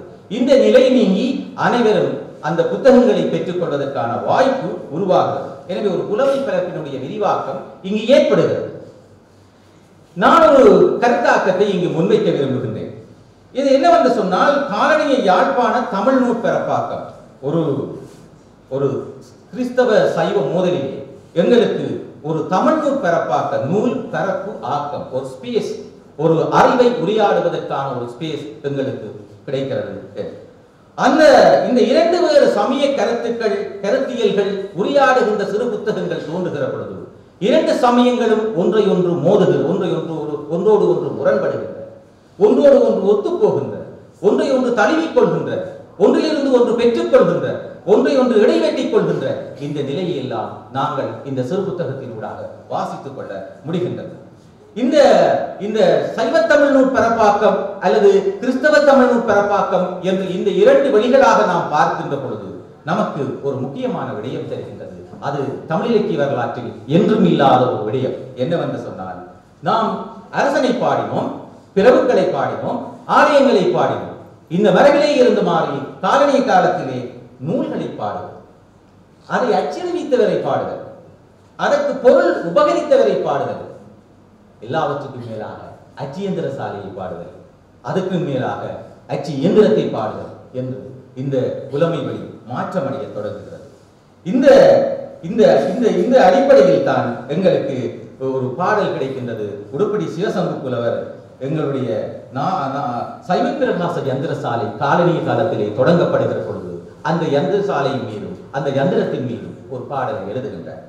சைவப்பிரகாச யந்திர சாலை இது குன்றாமல் எவ்வப்பகலும் இனிதாக செவ்விச்சீர் வண்ணை நகர்வாச வைத்தியலிங்க பெருமான் தன்னடியால் உங்கத்தகும் என்று எழுதுகின்றார். இந்த அடிப்படைகளை எல்லாம் வைத்து நோக்குகின்ற பொழுது இந்த அச்சியந்திரத்தினுடைய வருகைக்கு பின்னர் யாழ்ப்பாணத்திலே 1823 துண்டு பிரசுர சங்கம், யாழ்ப்பாண துண்டு பிரசுர சங்கம் ஸ்தாபிக்கப்பட்டது. இதனுடைய முக்கியத்துவம் என்னவென்று சொன்னால், இந்த துண்டு பிரசுர சங்கத்தின் மூலமாக அதாவது the Jaffna Religious Tract Society, இதன் மூலமாக அச்சடிக்கப்படுகின்ற சிறு புத்தகங்கள் இந்த மண்ணுக்குரியதாக தேவைக்குரியதாக மட்டுமல்லாமல் தென்னிந்தியா முழுவதற்கும் தேவையான அத்தனை புத்தகங்களும் இங்குதான் அச்சிடப்பட்டன என்பது மிஷனரிகளின் குறிப்புகளில் நாம் காண கிடைக்கின்ற ஒரு விடயம். இதை பற்றி நாம் நிறைய விடயங்களை சொல்லலாம். ஒரு முக்கியமான செய்தியை சொல்கின்றேன், என்னுடைய நூலிலே விரிவாக குறிப்பிட்டிருப்பதால் இவை தொடர்பான. அதாவது அமெரிக்க சிலோன் மிஷன் ஏசிஎம் என்ற அச்சகம் 1834 மானிப்பாயிலே நிறுவப்படுகின்றது. 1834 ஆண்டிலே இருந்து 1854 ஆண்டு அந்த இடைவெளியிலே கிட்டத்தட்ட 21 வருட கால இடைவெளியிலே அவை அச்சிட்ட பக்கங்களினுடைய எண்ணிக்கை 17,47,198 பக்கங்கள். அப்படி என்று சராசரியாக பார்த்தால் ஒரு ஆண்டுக்கு 80 லட்சம் பக்கங்களை அவர்கள் அச்சிட்டிருக்கிறார்கள் சமய பிரசாரத்துக்காக சிறு புத்தகங்கள். இதை நாம் புரிந்து கொள்ள இந்த சிறப்போடு இருந்த இந்த அச்சு பண்பாட்டிலே தான் இந்த காலத்திலே தான் மதுரையிலே ஒரு மிஷன் அமைக்கப்படுகிறது. அங்கு மிஷனுக்கு அச்சு வேலைக்கு அல்லது அச்சு எந்திரத்தை தெரிந்து கையாள தெரிவதற்கு ஒருவர் தேவை என்று சொல்லி யாழ்ப்பாண மிஷனரிகளுக்கு ஒரு அறிவித்தல் வருகிறது. ஆனால் மதுரை மிஷனுடைய வேண்டுகோளை யாழ்ப்பாண மிஷன் மறுத்து விடுகின்றது. அச்சுக்கலை யாழ்ப்பாணத்திலே தான் அதன் காரணமாகவும் அச்சுக்கலையினுடைய பெருக்கம் இங்கு இருந்தது என்று நாம் சொல்லலாம். இதன் காரணமாக ஒரு மிகப்பெரிய அளவிலே கிறிஸ்தவத்தை பரப்பிவிடலாம் என்று நினைத்த மிஷனரிகளுக்கு எதிர்ப்பு அல்லது அதிர்ச்சியான செய்தி ஒன்று காத்திருந்தது. 1855 வட்டுக்கோட்டை செமினரி என்பது E.P. கேஸ்டிங் என்பவருடைய ஆளுகையின் கீழே இருந்தது. அவர் இந்த வட்டுக்கோட்டை செமினரியை வந்து பார்த்து அவருடைய அங்கு நடைபெற்ற நடவடிக்கைகளை பார்த்து சைவர்களை கிறிஸ்தவத்துக்கு மாற்றுவது என்ற நிறுவன நோக்கில் அது வெற்றி பெறவில்லை, சைவர்களுக்கு கல்வி வழங்குவதில் தான் வெற்றி பெற்றிருக்கின்றது என்ற அடிப்படையில் 1855 வட்டுக்கோட்டை செமினரியை இழுத்து மூடினார். இது ஒரு வரலாறு. மேற்குறித்த சூழல் தான் உபதேசிகள் பிரசாரகர்கள் ஆகியோரை விட எது முக்கியமானது? இந்த அச்சியந்திர சாலையை வைத்து அச்சியந்திரங்களை வைத்து சிறு புத்தகங்களை வெளியிடுவது முக்கியமானதாகப்பட்டது. இந்த சிறு புத்தகத்தினுடைய முதன்மை தொடர்பாக உதயதாரகையிலே ஒரு பதிவு இருக்கிறது. நான் துணைக்காரரை உபயோகமாக செய்வதை பார்க்கிலும் அச்சிச்சூத்திரத்தினால் செய்வது அதிகம் என்பது என் மனத்துக்கு திருத்தாண்டமாயிருக்கிறது. பிரசங்கத்தில் பெரிய காரியம்தான், ஏலாத சிறிய காரியத்தை பிரசங்கத்தினாலே தான் செய்யக்கூடும். ஆனாலும் அச்சிச்சூத்திரமோ பெரிய காரியத்தை செய்யக்கூடும், சிறு புத்தகங்கள் எங்கும் செல்லக்கூடும் என்று அது குறிப்பிடுகிறது. நாவலர் சாவித்த யாழ்ப்பாணம் வண்ணார் பண்ணை சகிப்பிரகாச வித்தியாசாலையை மையமாக கொண்டுதான் பரமத கண்டனம் சுயமத ஸ்தாபன சங்கம் என்பதை சங்கர பண்டிதர் ஸ்தாபிக்கின்றார். அவர்கள் ஒரு வாரம் பிரமத கண்டனமும் மறுவாரம் சுயமத ஸ்தாபனமும் செய்கின்ற ஒரு நிகழ்ச்சி நிரலை தொடர்ச்சியாக முன்னெடுத்தார்கள். அதற்காகவும் அவர்கள் சிறு புத்தகங்களை அச்சடித்தார்கள். இந்த அடிப்படையில் தான் யாழ்ப்பாணத்திலே ஒரு நிகழ்வு வருகிறது. சிறு புத்தகத்தால் வெறும் பலன் என்கின்ற ஒரு சிறு புத்தகம் வெளியாகும். அது இரண்டாவது பதிப்பு காண்கிற பொழுது 10,000 பிரதிகள் அச்சடிக்கப்படுகின்றன. அதிலே ஒரு பகுதியை இங்கு தேவை கருதி குறிப்பிடலாம் என்று நினைக்கின்றேன். அற்ப சிப்பி முத்தை தரும், சிறிய முத்து அதிக பொன்னை பெறும், அற்ப கரி வச்சிரத்தை விளைக்கும், இருபுறமும் கருப்புள்ள வேதவசனத்தின் ஒரு சொல் ஒரு சிறு புத்தகத்தில் இருந்து அநேக ஆத்மாக்களை சீர்படுத்தி நித்திய ஜீவனுக்கு ஊற்றாகாதா? இப்படிப்பட்ட சிறு புத்தகங்கள் ஒரு குருவாகிலும் உபதேசியாகிலும் இல்லாத தேசங்களுக்கு போகிறதல்லவா? குருவுக்கும் உபதேசிக்க முடியாத செயல்களை செய்து முடிப்பது சிறு புத்தகம்தான். இந்த சிறு புத்தகம் இல்லாத சங்கங்கள் பொழிவில்லாத ஏராளம். இச்சிறு புத்தகம் நாவில்லாத உபதேசி என்று அந்த புத்தகத்தில் எழுதப்பட்டது. ஆனால் இந்த சிறு புத்தகங்களை மிஷனரிகள் வெளியிட்ட இந்த சிறு புத்தகங்களை சைவர்கள் அவமதிப்பு செய்தார்கள். பெரும்பாலும் சிறுவர்களை கொண்டு அந்த புத்தகங்களினுடைய பக்கங்களை கிழித்து கலற்றி அவற்றை பசை கொண்டு நீண்ட தாள்களாக ஒட்டி நீண்ட பெரிய தாள்களாக ஆக்கி ஈர்க்குகளையும் மூங்கில் குச்சிகளையும் கொண்டு தயாரித்த பட்டங்களின் உருக்களின் மேலே பட்ட தாள்களாக ஒட்டினார்கள். நாட்டு பெரியாரிமார்கள் தங்கள் மருந்து சிலைகளுக்கு அவற்றை பயன்படுத்தினார்கள். மிஷனரிகள் இவற்றை அவதானித்து எழுதினார்கள். சிறு புத்தகங்களை எடுத்து அவபாவனை பண்ணி மருந்து கட்டி பட்டமொட்டி கெடுத்ததினால் வரும் தோஷம் புத்தகத்துக்கு அல்ல, புத்தகத்தை சேதப்படுத்தியவனுக்கு ஆகும் என்று அவர்கள் எழுதினார்கள். பேராசிரியர் ஜெபனேசன் அவர்கள் ஆறுமுக நாவலருக்கு முன்னர் மிஷனரிகளுக்கான ஒரு வலுவான ஒரு சிறு புத்தக மறுப்பினை, ஒரு சிறு புத்தகங்களூடாக ஒரு மறுப்பினை வேறவரும் வழங்கவில்லை என்று அவர்கள் குறிப்பிடுகிறார். இவ்வாறாக ஒரு பெருந்தொகையான சைவ சமயம் சார்ந்தும் கிறிஸ்தவ சமயம் சார்ந்தும் பெருந்தொகையான சிறு புத்தகங்கள் சமய பிரச்சார களத்திலே முதன்மை பெற்ற காலமாக இக்காலம் இருந்ததை நாம் அவதானிக்க முடியும். அவை சமய உண்மைகளை விளக்குவதாக, தத்துவத்தை பேசுபவையாக, பிரமதங்களை கண்டனம் செய்பவையாக, ஆலயங்களுடைய புகழ் பேசுபவையாக, பட்டினங்களை பற்றி குறிப்பவையாக, சமூகம் பற்றியவையாக, தனிநபர்கள் பற்றியவையாக அல்லது வெள்ளிக்கிழமை விரதம் போன்ற விரதங்களை குறிப்பவையாக எல்லாம் இந்த கையடக்க பதிப்புகள் வெளிவந்ததை நாம் அவதானிக்க முடிகின்றது. யாழ்ப்பாணத்தில் சமய காலனியம் என்று நாம் நினைக்கின்ற பொழுது யாழ்ப்பாணத்திலே அந்த ஆலய போர்த்துகீயர்களும் ஒல்லாந்தர்களும் செய்த ஆலய அழிப்பு அல்லது சமய வழிபாட்டு மறுப்பு என்பதற்கு மாறானதாக இந்த ஆங்கிலேயர்களுடைய பின்பற்றுகை இருந்தது. அவர்கள் பெரும்பாலும் இவர்களுடைய எழுத்துக்களில் எல்லாம் பார்க்கின்ற பொழுது சுதேசிகளை, அது தமிழகத்திலும் அந்த மிஷனரிகளுடைய எழுத்துக்களை வாசிக்கின்ற பொழுது நமக்கு தெரிகிறது. மிஷனரிகள் எழுதுகின்ற பொழுது கீழை தேச மக்களினுடைய மதங்களை, அவர்களுடைய நம்பிக்கைகளை எழுதுகின்ற பொழுது கடவுள் நம்பிக்கையற்றவர்கள் என்று அவர்கள் எழுதினார். கடவுள் நம்பிக்கையற்றவர்களின் மதம் என்று எழுதினார்கள். அவருடைய பார்வையில் இது மதம் அல்ல, இது இவர்கள் கடவுளை வணங்குவது அல்ல, வணங்குவர்கள் அல்லர் என்கின்ற ஒரு பதிவுகளைத்தான் நாம் வாசிக்க முடிகிறது. இந்த நிலையில் அவர்களுடைய பதிவுகளிலே வருகின்றது, இந்த கீழைத்தேச மக்கள் குணப்படுத்த வேண்டியவர்கள், அஞ்ஞானிகள், ஆவி எழுப்புதல் வேண்டியவர்கள், பாவத்தில் இருப்பவர்கள், ரட்சிப்பு பெறாதவர்கள், இருண்ட மனத்தினர்கள் என்று எல்லாம் தங்களுடைய குறிப்புகளிலே அவர்கள் பதிவு செய்தார்கள். இந்த வேளையில் தான் இந்த சைவ மறுமலர்ச்சி இயக்கத்தினர் தங்களுடைய சமயத்தை ஒரு புதிய சமயமாக மீள்கட்டமைப்பு செய்ய தொடங்குகின்றார்கள். அந்த கட்டமைப்பு எவ்வாறாக அமைந்திருக்கின்றது என்று சொன்னால், மேலத்திய சிந்தனை, கிறிஸ்தவம், காலனி நலன் ஆகியவற்றை உள்வாங்கிக் கொண்ட ஒரு புரொட்டஸ்டன்ட் சைவமாக அது வடிவமைக்கப்படுகிறது. இதற்கு ஒரு சிறு புத்தகம் வந்திருக்கிறது இந்த காலப்பகுதியிலே, புதுச்சைவமும் சூத்திர பிரசங்கமும் என்கின்ற சிறு புத்தகம். அந்த சிறு புத்தகத்திலே மிஷனரிகள் வெளியிட்ட புத்தகம். அதிலே ஒரு பகுதி ஆசிரியரும் மாணவரும் உரையாடுவது போன்று அமைந்திருக்கின்றது. அந்த பகுதி, அது மிஷனரிகள் வெளியிட்ட அந்த பகுதியை நீங்கள் உங்களுடைய நூலிலே இருக்கின்றது, நீங்கள் பார்க்கலாம். அதிலே ஒரு வரி இருக்கின்றது, தற்கால சைவர் இதிகாச புராணங்களில் சொல்லப்படுகின்ற தெய்வ வணக்கத்தையும் விட்டு ஆகம சாஸ்திரங்களில் உள்ள வழிபாடுகளையும் ஒதுக்கிக் கொண்டு ஒரு வகை கிறிஸ்தவ சைவம் ஒன்றை உண்டாக்கி கொண்டு வருகின்றார்கள் என்று குறிப்பிடப்பட்டது.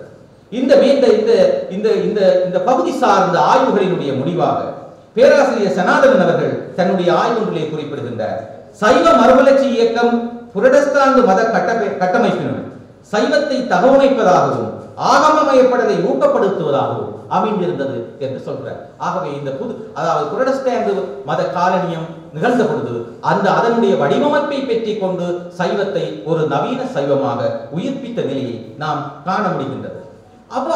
இவ்வாறு நோக்குகின்ற பொழுதுதான் பின்பற்றி நிலையிலே இருந்த சமயம் ஒரு இயக்கமாக பரிணமிக்கின்ற தேவை வருகின்ற பொழுது இந்த நவீன சைவம் அவசியமானதாக சமய அடையாள அரசியல் அரங்கிலே நமக்கு தெரிகிறது. கிறிஸ்தவ காலனிய யாழ்ப்பாண சைவத்தின் இயல்பை மிஷனரிகளிடமிருந்தும் வேதாகம நெறிக்குள் வராத பழமை சைவர்களிடமிருந்தும் விடுதலையை அவாவுவதாக நாவலர் கட்டமைத்தார். இந்த பின்னணியில் தான் இந்த சிறுபுத்தகங்களினுடைய ஒரு பெரிய போக்கை நாம் பார்க்கிற பொழுது இந்த சிறுபுத்தகங்கள் முழுவதுமே 2 விடயங்களை முதன்மைப்படுத்துகின்றன. ஒன்று, சமயம் தொடர்பான வரையறைகள், சமயத்தை எவ்வாறு வரையறை செய்வது, கிறிஸ்தவம். இரண்டாவது, அதாவது எது நல்ல சமயம், மனிதனுக்கு நல்வழி காட்டும் சமயம் எது, கிறிஸ்தவமா சைவமா? இந்த சிறுபுத்தக போரினுடைய அடிப்படையை இதுவாகத்தான் அமைந்தது. கிறிஸ்தவ பிரசாரர்கள் மிக ஒரு நல்ல சுவாரஸ்யமான விடயம் சொல்கின்றேன். அவர்கள் நற்சமயம் என்று ஒரு சிறு புத்தகத்தை எழுதினார்கள். 1820 அது வந்தது. அது 4 பதிப்புகள் கண்டது. அந்த 4வது பதிப்பே 10,000 பிரதிகள் அச்சிடப்பட்டன. அந்நற்சமயம் என்பதற்கு அடைப்புக்குறியிலே ஆங்கிலத்தில் குட் ஆப்பர்ச்சுனிட்டி என்று போட்டிருந்தார்கள். அதாவது நல்ல சமயத்தை நாடுவதற்கான நல்ல சமயம், அல்லது நல்ல சமயத்தை நாடுவதற்கான நல்ல சந்தர்ப்பம். இந்த உட்கிடக்கையை அந்த தலைப்பு கொண்டிருந்தது. அந்த நூல் முழுவதும் அது விலகி வருகின்றது.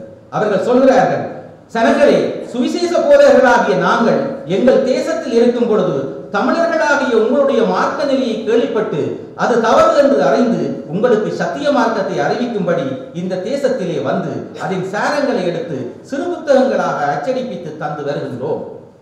இவைகள் எல்லாம் உங்கள் ஆத்ம நன்மைக்காக செய்கின்றது அல்லாமல் வேறொன்றுக்கல்ல என்பதை நீங்கள் அறிந்திருப்பீர்கள் என்று அவர்கள் எழுதுகின்றார்கள். அந்த அடிப்படையில் இயேசு கிறிஸ்துவிடம் சென்றால் மட்டுமே உங்களுக்கு, அல்லது கிறிஸ்தவத்துக்கு வந்து சேர்ந்தால் மட்டுமே இந்த சைவர்களுக்கு உயிர் உண்டு என்று அந்த சிறு புத்தகங்கள் பேசின. இப்படி இருக்கின்ற பொழுதுதான் நாவலர் வருகின்றார். நாவலருடைய எழுத்துக்கள் சைவமே மெச்சமயம் என்பதை ஸ்தாபிக்கவல்ல எழுத்துக்களாக அமைந்தன. அவர் சைவ சமயம், சைவ சமயம், சைவ விரோதம் என்று சொன்னார். இந்த சிறு புத்தகங்கள் பலவற்றை அவர் வெளியிடுகின்றார். சிறிய சிறு புத்தகங்கள். அவர் சொல்கின்றார், சைவ சமயம் என்ற புத்தகத்திலே, சிறு புத்தகத்திலே, பிறப்பும் இறப்பும் உடையவர்கள் பசுக்கள் எண்ணில்லாதவர்கள், பசுக்கள் ஆவார் தேவர்கள் முதலாக கிருமிகள் ஈராக உள்ள சீவர்கள். பிறப்பும் இறப்பும் இல்லாதவர் பதி ஒருவரே, அந்த பதி சிவபெருமான். சிவபெருமானுக்கு பசுக்கள் எல்லாம் என்றும் அடிமைகள். சிவபெருமான் அந்த பசுக்கள் தோறும் நிறைந்து நின்று அவர்களை எல்லாம் ஆளும் தலைவர். ஆதலால் சிவபெருமான் ஒருவரே பசுபதி என்றவர். இந்த இப்படி அவர் சொல்கின்ற பொழுது ஒரு இடத்திலே அவர் சொல்கிறார், இந்த இன்னொரு சிறு புத்தகத்திலே அவர் சொல்கிறார், சிவனுக்கு சமத்துவம் செய்வது, சிவனுக்கு ஒரு இணையாக இன்னொரு கடவுளை பேசுவது என்பது சிவத்துரோகம் என்று சொல்லி சைவ சமயிக்கு உரிய 12 இலக்கணங்களை அவர் தன்னுடைய நூலிலே சைவ சமயி என்ற ஒரு சிறு புத்தகம் வெளியிடுகிறார். அதிலே அவர் குறிப்பிடுகிறார். அவர் குறிப்பிட்ட பொழுது அவர் சொல்கின்றார், சைவ சமயிகள் அஞ்ஞானிகள் என்று கிறிஸ்தவர்கள் வழங்குகின்றார்கள். அஞ்ஞானி என்ற சொல்லுக்கு பொருள் மெய்க்கடவுளை அறிவில்லாதவன். கிறிஸ்தவர்கள் தங்கள் கருத்தின்படி தாங்கள் சைவ சமயிகளை அஞ்ஞானிகள் என்று வழங்கலாம் என்றால், சைவ சமயிகளும் தங்கள் கருத்தின்படி தாங்கள் கிறிஸ்தவர்களை அஞ்ஞானிகள் என்று வழங்கலாமே என்று அவர் எழுதுகின்றார். இவ்வாறு அவர் சொல்கின்ற பொழுது ஒரு தெளிவை அவர் ஏற்படுத்துகின்றார். அந்த சைவ சமயி என்கின்ற புத்தகத்திலே சிலர் தமிழர் மதம் என்பதை சைவ மதம் என்று கருதுகிறார்கள். தமிழ் என்பது ஒரு பாஷையினுடைய பெயர், சைவம் என்பது ஒருவனுடைய நெறி என்று எழுதுகின்றார். ஒரு சமயம் என்று அவர் தெளிவான பிரிகோட்டினை ஆரம்பனாவர் தருகின்றார். மிஷனரிகளான மேரி அல்லது மார்க்ரெட் பிரெட் என்கின்ற இந்த இருவரும் தொடர்ச்சியாக யாழ்ப்பாணத்திலே இருந்த சைவ சுதேசிகளின் மீது தாக்குதலை நடத்தினார்கள். அது பற்றிய தவறான பதிவுகளை மேற்கொண்டார்கள் என்று சைவம் சார்பாக எழுதுபவர்கள் சொல்கின்றார்கள். நாவலுடைய பிரசங்கம் போன்றவற்றை அல்லது அந்த காலத்திலே இருந்த சைவ பிரசங்கிகள் பற்றிய கருத்துக்களை அவர்கள் சொல்கிற பொழுது தங்களுடைய நூல்களிலே பதிவு செய்தார்கள். சைவ உபதேசிகள் தங்கள் சமய கருத்தை பேசிய தமிழ் செந்தமிழாக இருந்தது. அதை கேட்டுக்கொண்டிருந்த 5-4 பங்கினருக்கு அவர்கள் என்ன பேசினார்கள் என்பதே புரியவில்லை. இந்த உபதேசங்களினால் அவர்களை மிக உயர்ந்த மனிதராக எண்ணிய கோயில் அதிபதிகள் அவர்களுக்காக வாயில்களை திறந்து வைத்தார்கள். ஆனால் இந்த வரலாற்று நிலையை, வரலாற்றோட்டத்தை வாசித்து இதை ஓரளவு தன்னுள்ளே உள்வாங்கிக் கொண்டு சரி என்று அதை யார் சரிப்படுத்தினார் என்பதை வித்துவான் முத்துக்குமாரசாமி அவர்கள் பதிவு செய்கின்றார் தன்னுடைய நூலில்.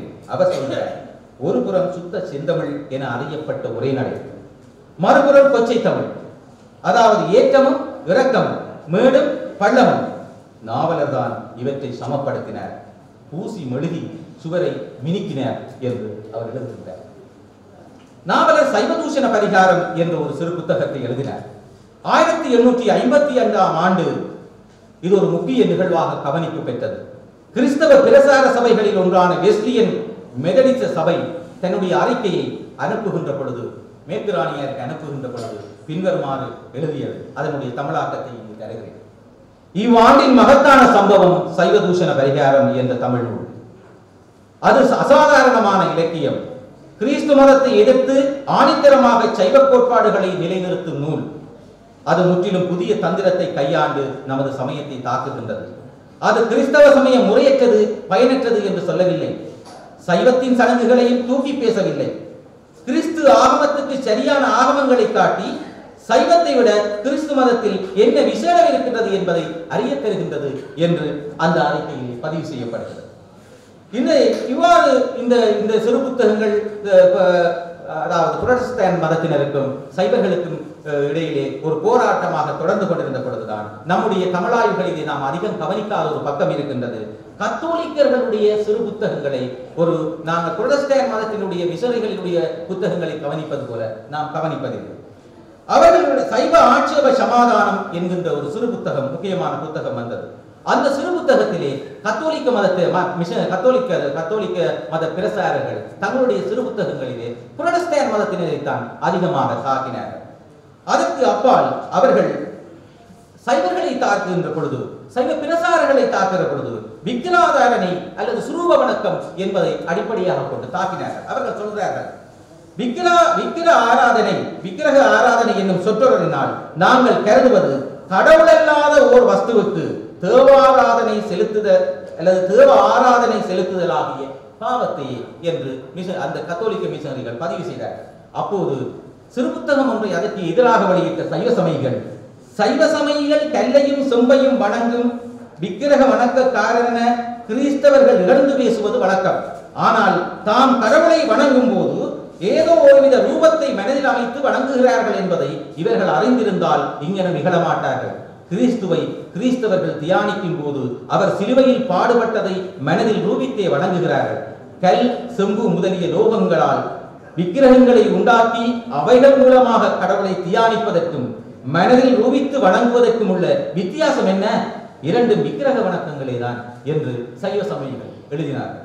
இந்த வேளையில் தான் இந்த சமய போராட்ட களத்திலே சைவ மறுமலர்ச்சி இயக்கத்தினுடைய செல்வாக்கு மிக்க செல்வந்தர்கள் அமெரிக்காவினுடைய நியூயார்க்கிலே இருந்து கிறிஸ்தவரும் பண்டிதருமான மைரோன் எச் ஃபெல்ஃப் என்ற ஒரு பண்டிதரை தங்களுக்கு சார்பாக கிறிஸ்தவத்துக்கு எதிராக இந்த களத்திலே இறக்குகின்றார்.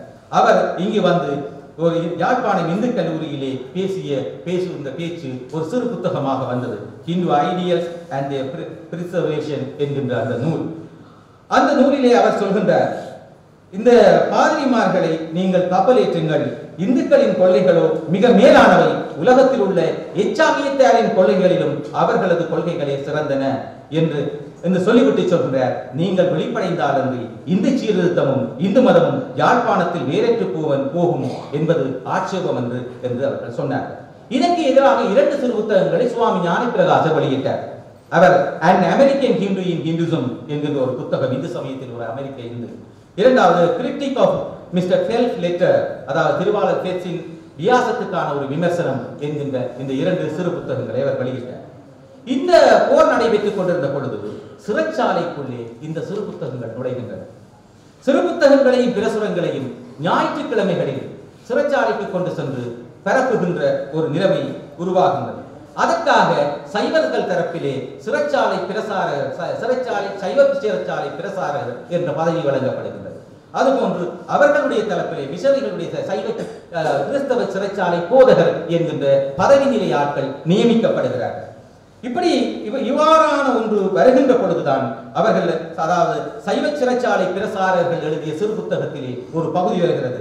சிறைப்பட்டான் ஒருவன் மறுமை பலன் அடையுமாறு அவனுக்குரிய சமய குருவை அவனுக்கு போதிக்கும்படி அரசினர் இடம் கொடுத்திருப்பதனாலேயே சிறைச்சாலையிலே சமய சுயாதீனம் விலக்கன்று என்பது நமக்கு புலப்படுகிறது. சிறைச்சாலையிலே எல்லோரையும் அவரவர் சமய நெறிக்கு தக்கவாறு நடாத்துதல் அரசியல் நெறியாகும் என்று அங்கு கூறப்படுகிறது. அவர் சிறைச்சாலைக்காகவே சில புத்தகங்கள் அச்சிட்ட முறைமையையும் நாம் அக்காலத்தினுடைய நூல்களிலே வாசிக்க முடிகின்றது. இது சிறைச்சாலையிலே இருப்பவர்களுக்காக அச்சிடப்பட்டது என்ற பதிவுகள் கூட அந்த நூல்களிலே இருக்கின்றன. இன்னும் 2 விடயங்கள். ஒன்று மனச்சடங்கு மரணச்சடங்கு சார்ந்த சிறு புத்தகங்கள். இதுவும் இந்த சமய போட்டி களத்திலே மிக முக்கியமானது. ஒன்று மனச்சடங்கு. உடுவில் பெண்கள் பாடசாலையினுடைய தோற்றம் காரணத்தை சொல்கின்ற பொழுது சி.டி. வேலுப்பிள்ளை என்கின்ற வரலாற்று ஆசிரியர் 3 நோக்கங்களை அது கொண்டிருந்தது, அதற்காகத்தான் அது தொடங்கப்பட்டது என்று சொல்றார். மூன்றாவது நோக்கம் இத்தேசத்தில் கிறிஸ்தவ குடும்பங்களையும் உத்தம கிறிஸ்தவ மனைவியரையும் கிறிஸ்தவ தாய்மாரையும் உண்டாக்குவதற்காகத்தான் இது ஆரம்பிக்கப்பட்டது என்று சொல்கிறார். அவ்வாறு இதற்கான காரணம் என்னவென்று சொன்னால், அவர்கள் கிறிஸ்தவத்துக்கு மாறி, சைவ ஆண்கள் கிறிஸ்தவத்துக்கு மாறி கிறிஸ்தவ கல்வி தொழில் அந்தஸ்தை பெற்றுவிட்டு திருமணம் செய்வதற்காக நிலை நேர்கிற பொழுது அதற்கு அவர்கள் சைவத்தை நாட வேண்டிய நிலை இருக்கின்றது. சைவத்திலே இருந்து கிறிஸ்தவ ஆண்களுக்கு மணமகளை கொடுப்பதற்கு சைவர்கள் தயாராக இருக்கவில்லை. இதனால் எழுந்த இந்த குழப்ப நிலையால் சைவ கற்ற ஆண்கள் மறுபடியும் கிறிஸ்தவத்திலே இருந்து சைவத்துக்கு வருகிற நிலை உருவாகிறது. அப்போது விவாக சம்பந்தம் என்கின்ற சிறு புத்தகம் மிஷனரிகளால் வெளியிடப்படுகிறது.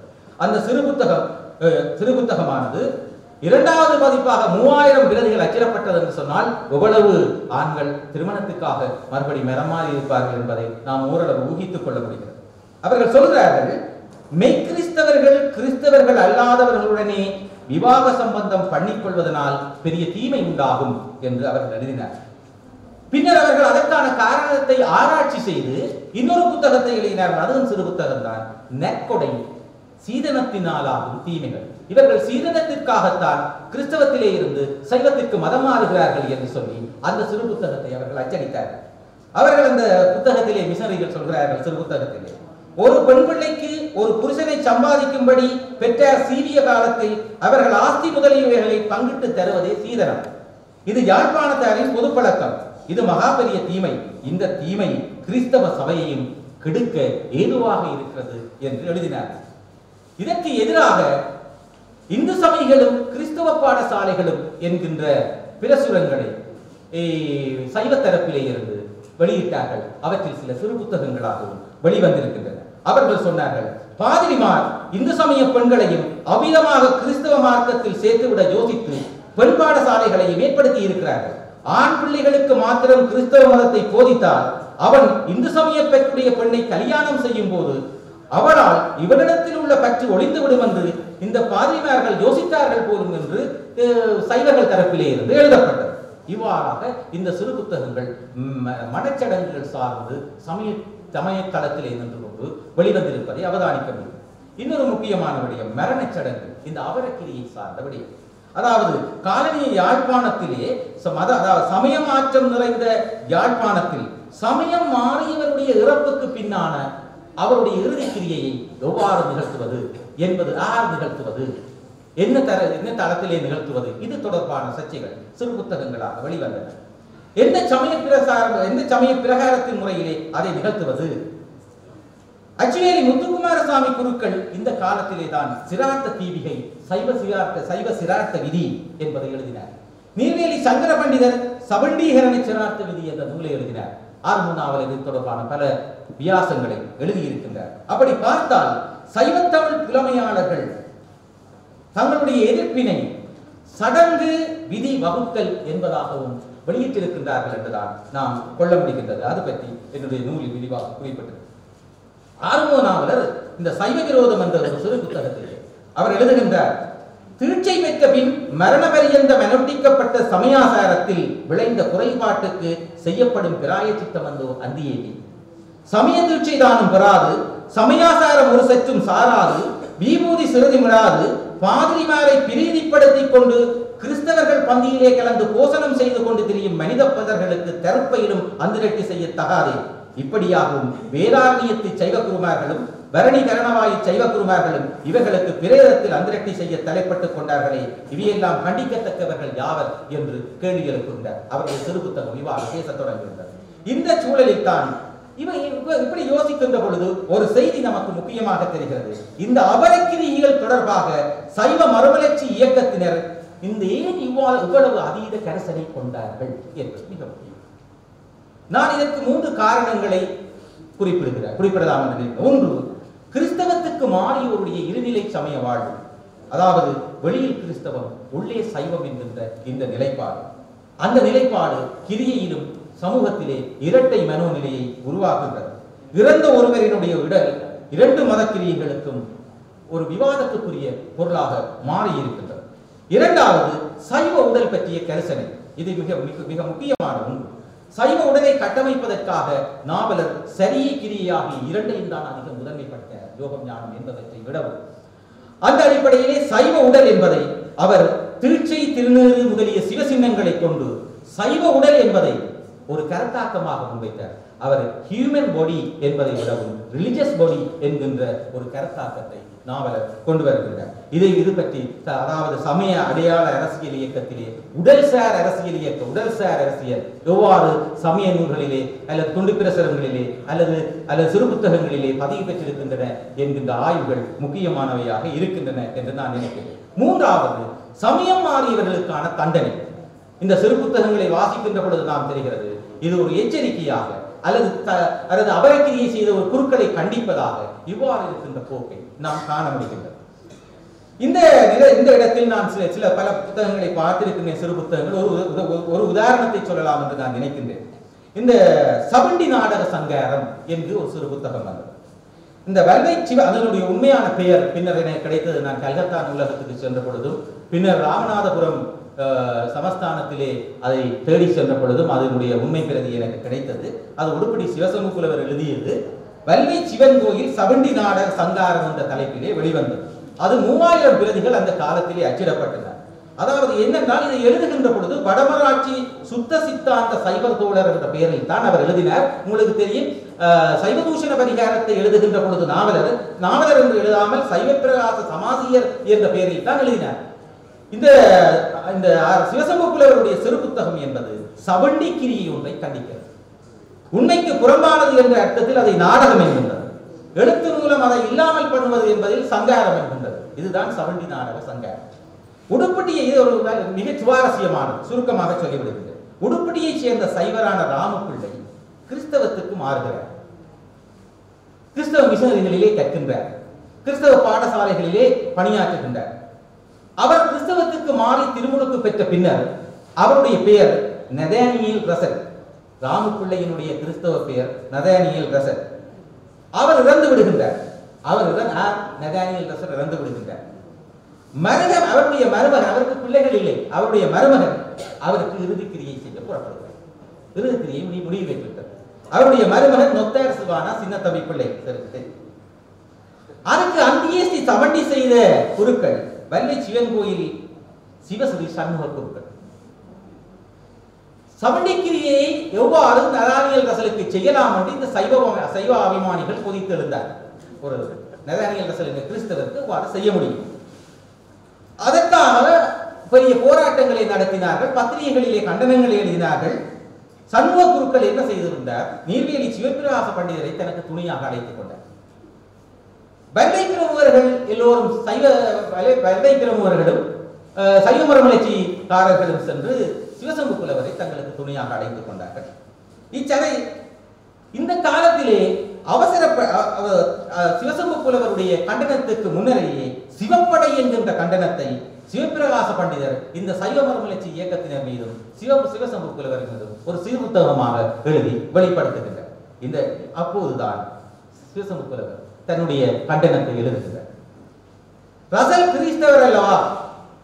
அதாவது இந்த ரசலுக்கு அபரக்கிரியை செய்வது சார்ந்த இந்த சிறுபுத்தகத்தினுடைய இந்த கண்டனம் சார்ந்த இந்த சிறுபுத்தகத்தினுடைய முக்கியத்துவம் என்னன்னு சொன்னால், கூட்டம் வைக்கப்படுகிறது. கூட்டத்திலே விவாதம் எழுப்பப்படுகின்றது. ரசல் படித்த பாடசாலை, ரசல் ஞானஸ்தானம் பெற்ற பாதிரிமார், இவர்களுக்கெல்லாம் நச்சாட்சி பத்திரங்களை எழுதி தருமாறு சிவசம்பு புலவர் கடிதம் அனுப்புகிறார். அவர்கள் அவற்றையெல்லாம் எழுதி அனுப்புகிறார்கள். அவற்றையெல்லாம் வைத்துக் கொண்டுதான் இந்த கண்டனம் எழுதப்படுகின்றது. இந்த கண்டனம் 8 பாகங்களை கொண்டது. அதை பற்றி நான் இங்கே விரிவாக சொல்லவில்லை, நேரத்தினுடைய அருமைகள். ஒரு முக்கியமான பகுதியை வாசிக்கின்றேன். கோயிலிலே, வள்ளிசிவன் கோயிலிலே கூட்டம் நடக்கிறது. ரசல் கிறிஸ்தவர் அல்லவா என பண்டிதர் சாதிக்க முற்பட்டார். சிவபிரகாச பண்டிதர் அவர் கிறிஸ்தவர் தான் என்று சாதிக்க முற்பட்டார். சண்முக குருக்கள் குற்றமுடையவரோ அல்லரோ என்று முடிவு சொல்கிறீர்கள் என சந்தேகமுள்ள வினவினார் கோயில் அதிபர் புலவர்கள். ராமபிள்ளை கிறிஸ்தவர் அல்ல என நிச்சயிக்கின்றோம்.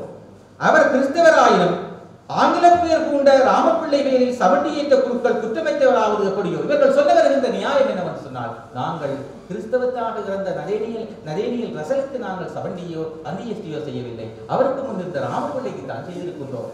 அதாவது அவர் மாந்தருக்கு முன் இருந்த ராமபிள்ளைக்கு தான் இதை செய்திருக்கின்றோம் என்று இவ்வாறான இந்த ஒரு நிலை சார்ந்த பல சிறு புத்தகங்கள். இந்த சிறு புத்தகத்தினுடைய முக்கியமான தன்மை என்ன? Writing style. அதுல ஒரு வழக்கறிஞருடைய ஒரு பத்திரமைப்பிலே 19ஆம் நூற்றாண்டிலே இந்த காலனிய காலம் வரையும் அல்லது பிரித்தானிய காலம் வரையும் ஒரு கண்டன நூல் ஒரு வழக்கறிஞர் எழுதுகின்ற ஒரு நீதிப்பத்திர அமைப்பிலே வரவில்லை. இந்த நூல் ஒன்றுதான் அவ்வாறு வந்திருக்கின்றது. அதாவது நச்சாத்தி பத்திரங்களை பெற்றுக்கொள்ளுதல், சைவ மறுமலர்ச்சிக்காரருக்கும் மிஷனரிகளுக்கும் இடையே கூட்டங்களை வைத்து விவாதங்களை எழுப்புதல், அவர்கள் சொன்ன கருத்துக்களை பதிவு செய்தல், அதற்காக தீர்ப்பு வருகிறது. இதில் இறுதி பகுதி மிக சுவாரஸ்யமானது. அவர் சிவசம்பு புலவர் முடிவுரை சொல்லி தீர்ப்பு எழுதுகிறார். தீர்ப்பு எழுதி கையொப்பம் வைக்கும் என்று சொல்கின்றார். பாயிரம் ஒரு வகையால் முடிந்தது, இனி பாயிர விருத்தியும் ஒளிந்தவும் 200 செய்யுள் அமைந்த குலமுறை புராணமும் பெறும் என்று சொல்லி முடிக்கின்றார். அந்த வகையில் இந்த இலக்கியம், இந்த சிறு புத்தகம் முக்கியமானது.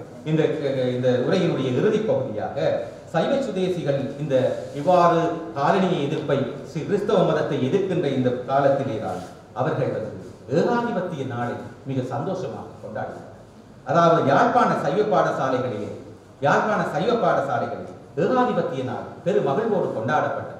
கிறிஸ்தவத்தை எதிர்த்த, கிறிஸ்தவ கருத்தியலை எதிர்த்த இந்த சைவ பாடசாலைகளில் ஏகாதிபத்திய நாள் கொண்டாடப்பட்டதை இந்து சாதனம் பத்திரிகை மிக பெருமகிழ்வோடு வெளியிட்டது. அதாவது இந்து உயர் பாடசாலை என்று கருதப்பட்டு இன்று யாழ்ப்பாணம் இந்து கல்லூரி என்று அறியப்படுகின்ற பாடசாலைகளில் ஏகாதிபத்திய நாள் கொண்டாடப்பட்டது.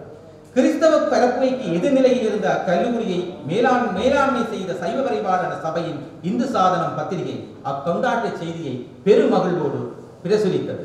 அது சொல்லியது, மகிமை தங்கியவர் இந்த கிறிஸ்தவத்தை எதிர்த்த சைவ பாடசாலை அல்லது சைவ பத்திரிகை எவ்வாறு, சைவ மறுமலர்ச்சி இயக்கத்தினர் சார்ந்தவர்கள் எவ்வாறு தங்களுடைய சமயம் சார்ந்த நலனை இன்னொரு புறத்திலும் தங்களுடைய கல்வி சலுகை அதிகாரம் தொழில் சார்ந்த நலனை இன்னொரு புறத்திலே பெற்றுக்கொண்டனர் என்பதை இந்த வியாசத்தை வாசிக்கின்ற பொழுது நமக்கு புரிகின்றது.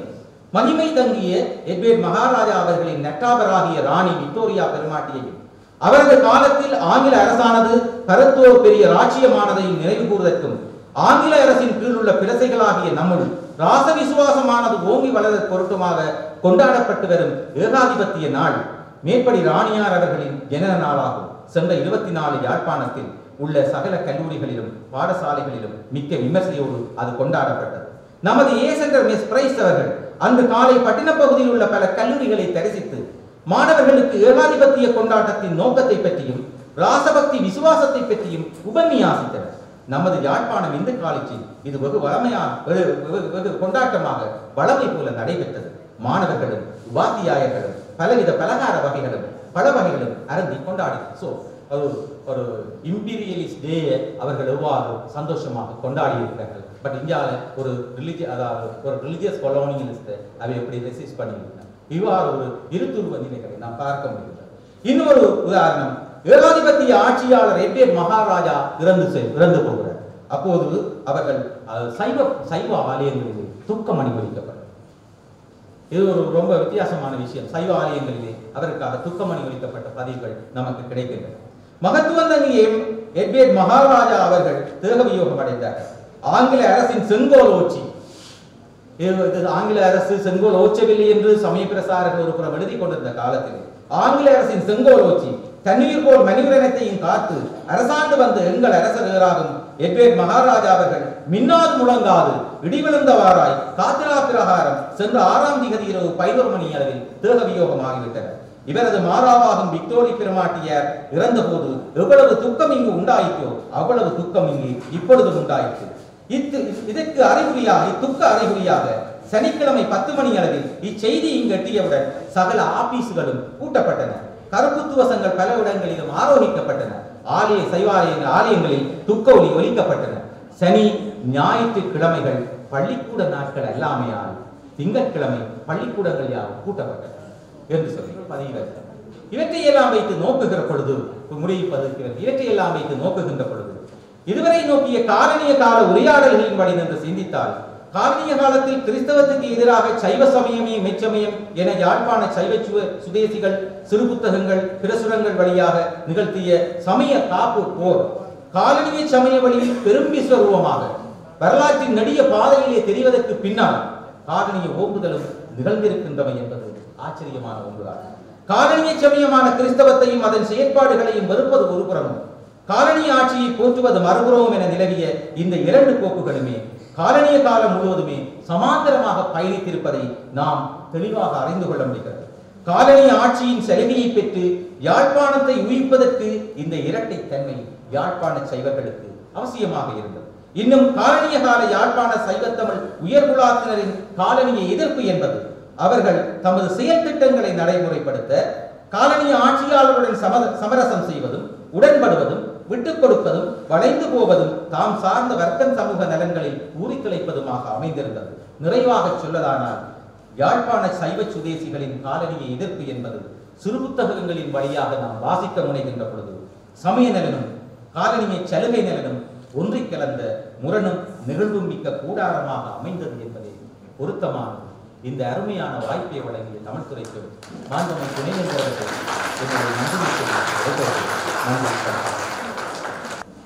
நாவில்லா உபதேசிகள் காலனிய யாழ்ப்பாணத்தில் சிறு புத்தக கலாச்சாரமும் சமய கருத்தாடலும் என்ற நல்லொரு ஆய்வுத்தளத்திலே இன்றைய நினைவுகளை நிகழ்த்தி கொண்டிருக்கும் பேராதனை பல்கலைக்கழகத்தின் முன்னிலை விரிவுரையாளர் கலாநிதி செல்லத்துறை சுதர்சன் அவர்களுக்கும் அந்த பல்கலைக்கழகத்தின் சார்பில் நன்றிகளை தெரிவித்துக் கொண்டு அடுத்து நன்றியுரையை வழங்கி வைக்குமாறு எமது கலைப்பீடத்தின் பீடாதிபதி பேராசிரியர் சுதாகர் அவர்களை என்பதை கேட்டுக்கொள்கிறேன். எல்லோருக்கும் மாலை வணக்கம். எமது பல்கலைக்கழகத்தினுடைய முதலாவது துணைவேந்தர் பேராசிரியர் சு வித்யானந்தன் நினைவாக நடைபெறும் பேருரையின் பொருட்டு இன்று நாம் இங்கு கூறியிருக்கின்றோம். நாம் ஆண்டுதோறும் பேராசிரியர் சு வித்யானந்தன் நினைவு பேருரை நடத்துவதற்கு முயற்சிக்கின்ற போதும் அவை சில எமக்கு சக்திக்கு அப்பாற்பட்ட சில காரணங்களினால் ஒவ்வொரு வருடமும் எங்களால் நடத்த முடியாமல் போயிருக்கின்றன. எனினும் ஏற்கனவே எமது துணைவேந்தர் அவர்கள் குறிப்பிட்டது போன்று எமது கம்பீரமாக நிற்கின்ற எமது நூலகம் அவருடைய பெயரை தாங்கி அவரை எங்களுக்கு ஒவ்வொரு நாளும் ஞாபகப்படுத்திக் கொண்டிருக்கின்றது. அது மாத்திரமல்லாமல் அவருடைய துணைவியாரின் பேரில் நாங்கள் ஒரு ஞாபகார்த்த பரிசுகளை ஒவ்வொரு வருடாந்தம் வழங்கிக் கொண்டிருக்கின்றோம். அந்த வகையில் இந்நினைவு பேருரையை சிறப்பாக நடைபெற்று முடிவுற்றதை விட்டு நாம் மிக மகிழ்ச்சி அடைகின்றோம். அதில் இந்த நினைவு பேருரையில் சம்பந்தப்பட்டவர்களுக்கு நாம் இங்கு மிகவும் நன்றியுடையவர்களாக இருக்கின்றோம். அந்த வகையில் இந்நினைவு பேருரையை தலைமை தாங்கி வழிநடத்திய எமது துணைவேந்தர், அது மாத்திரமல்லாமல் எமது இன்றைய பேச்சாளர் கலாநிதி சுதர்சன் பற்றியும் எமது பேராசிரியர் வித்யானந்தன் பற்றியும் சிறந்த அறிமுறையை அவருடைய பாணியில் தந்த எமது துணைவேந்தர் அவர்களுக்கு முதற்கண் நன்றியை தெரிவித்துக் கொள்கின்றோம். உண்மையில நினைவு பேருரைக்கு பொருத்தமான பேச்சாளர்களை மிக அண்மை காலங்களில் தேடுவது என்பது மிகவும் ஒரு கடினமானதாக இருக்கின்றது. எங்களுக்கு சிறிது காலங்களுக்கு முன்னர் பல்வேறு அறிஞர்கள் தாங்களாக முன்வந்து இவ்வாறான பேருரைகளை நடத்துவதற்கு ஆயத்தமாக இருந்தனர். ஆனால் தற்பொழுது இது மிக ஒரு பலத்த சிரமமான ஒரு காரியமாக இருந்த பொழுதிலும் எமது பேராதனை பல்கலைக்கழக சிரேஷ்ட விரிவுரையாளர் கலாநிதி சுதர்சன் அவர்கள் நாம் கேட்டவுடன் மனம் உணர்ந்து மிகவும் பொருத்தமான உண்மையில மிக மிக நாங்கள் திருப்தி அடைகின்றோம். இன்றைய இந்த ஞாபகத்தை உண்மையில இந்த சிறு புத்தக கலாச்சார காலத்தில் ஏற்பட்ட அந்த அச்சு காலத்தில் ஏற்பட்ட 2 சிந்தனை கூடங்களுக்கு இடையிலான விடயங்களை மிக மிக துல்லியமாக நான் 70க்கும் மேற்பட்ட நூல்களை அவர் உசாத்துணையாக கொண்டு இந்த நூலை உருவாக்கி இருக்கின்றார். இவ்வளவு ஆதாரங்களை அந்தந்த பொருத்தமான இடத்தில் அவர் கொண்டிருக்கின்றார். உண்மையில பல்கலைக்கழகத்தின் சார்பில் அவருக்கு பாராட்டுகளை நான் இங்கு தெரிவித்துக் கொள்கின்றேன். இந்த வகையில் இங்கு வருகை தந்திருக்கின்ற எமது பேராசிரியர்கள், முன்னாள் துணைவேந்தர்கள், மூத்த தமிழ் பேராசிரியர்கள், நூலகர் மற்றும் பேராசிரியர் விரிவுரையாளர்கள், பீடாதிபதிகள், மாணவர்கள், நலன் விரும்பிகள் எல்லோருக்கும் எனது நன்றியை இங்கு பதிவு செய்து கொள்ள விரும்புகின்றேன். மேலும் இந்த கடந்த 3 நாட்களாக இந்த மண்டபத்தில் எங்களுக்கு நினைவு பேருரைகள் நடைபெற்றுக் கொண்டிருக்கின்றன. அந்த வகையில் எமது கல்வி வெளியீட்டு திணைக்களத்தைச் சேர்ந்த பதிவாளர் திரு பிரபாகரனுக்கும் ரம்யா அவர்களுக்கும் மற்றும் ஏனைய உத்தியோகத்தர்களுக்கும் நமது நன்றிகளை இங்கு பதிவு செய்து கொள்கின்றோம். மேலும் இந்த நிகழ்வை சிறப்புற ஒளிப்படமாக்கி கொண்டு வருகின்ற துணைவேந்தர் ஊடகப்பிரிவினருக்கும் எமது நன்றியை கூறி மீண்டும் எல்லோருக்கும் நன்றி கூறி விடைபெறுகின்றேன். வணக்கம்.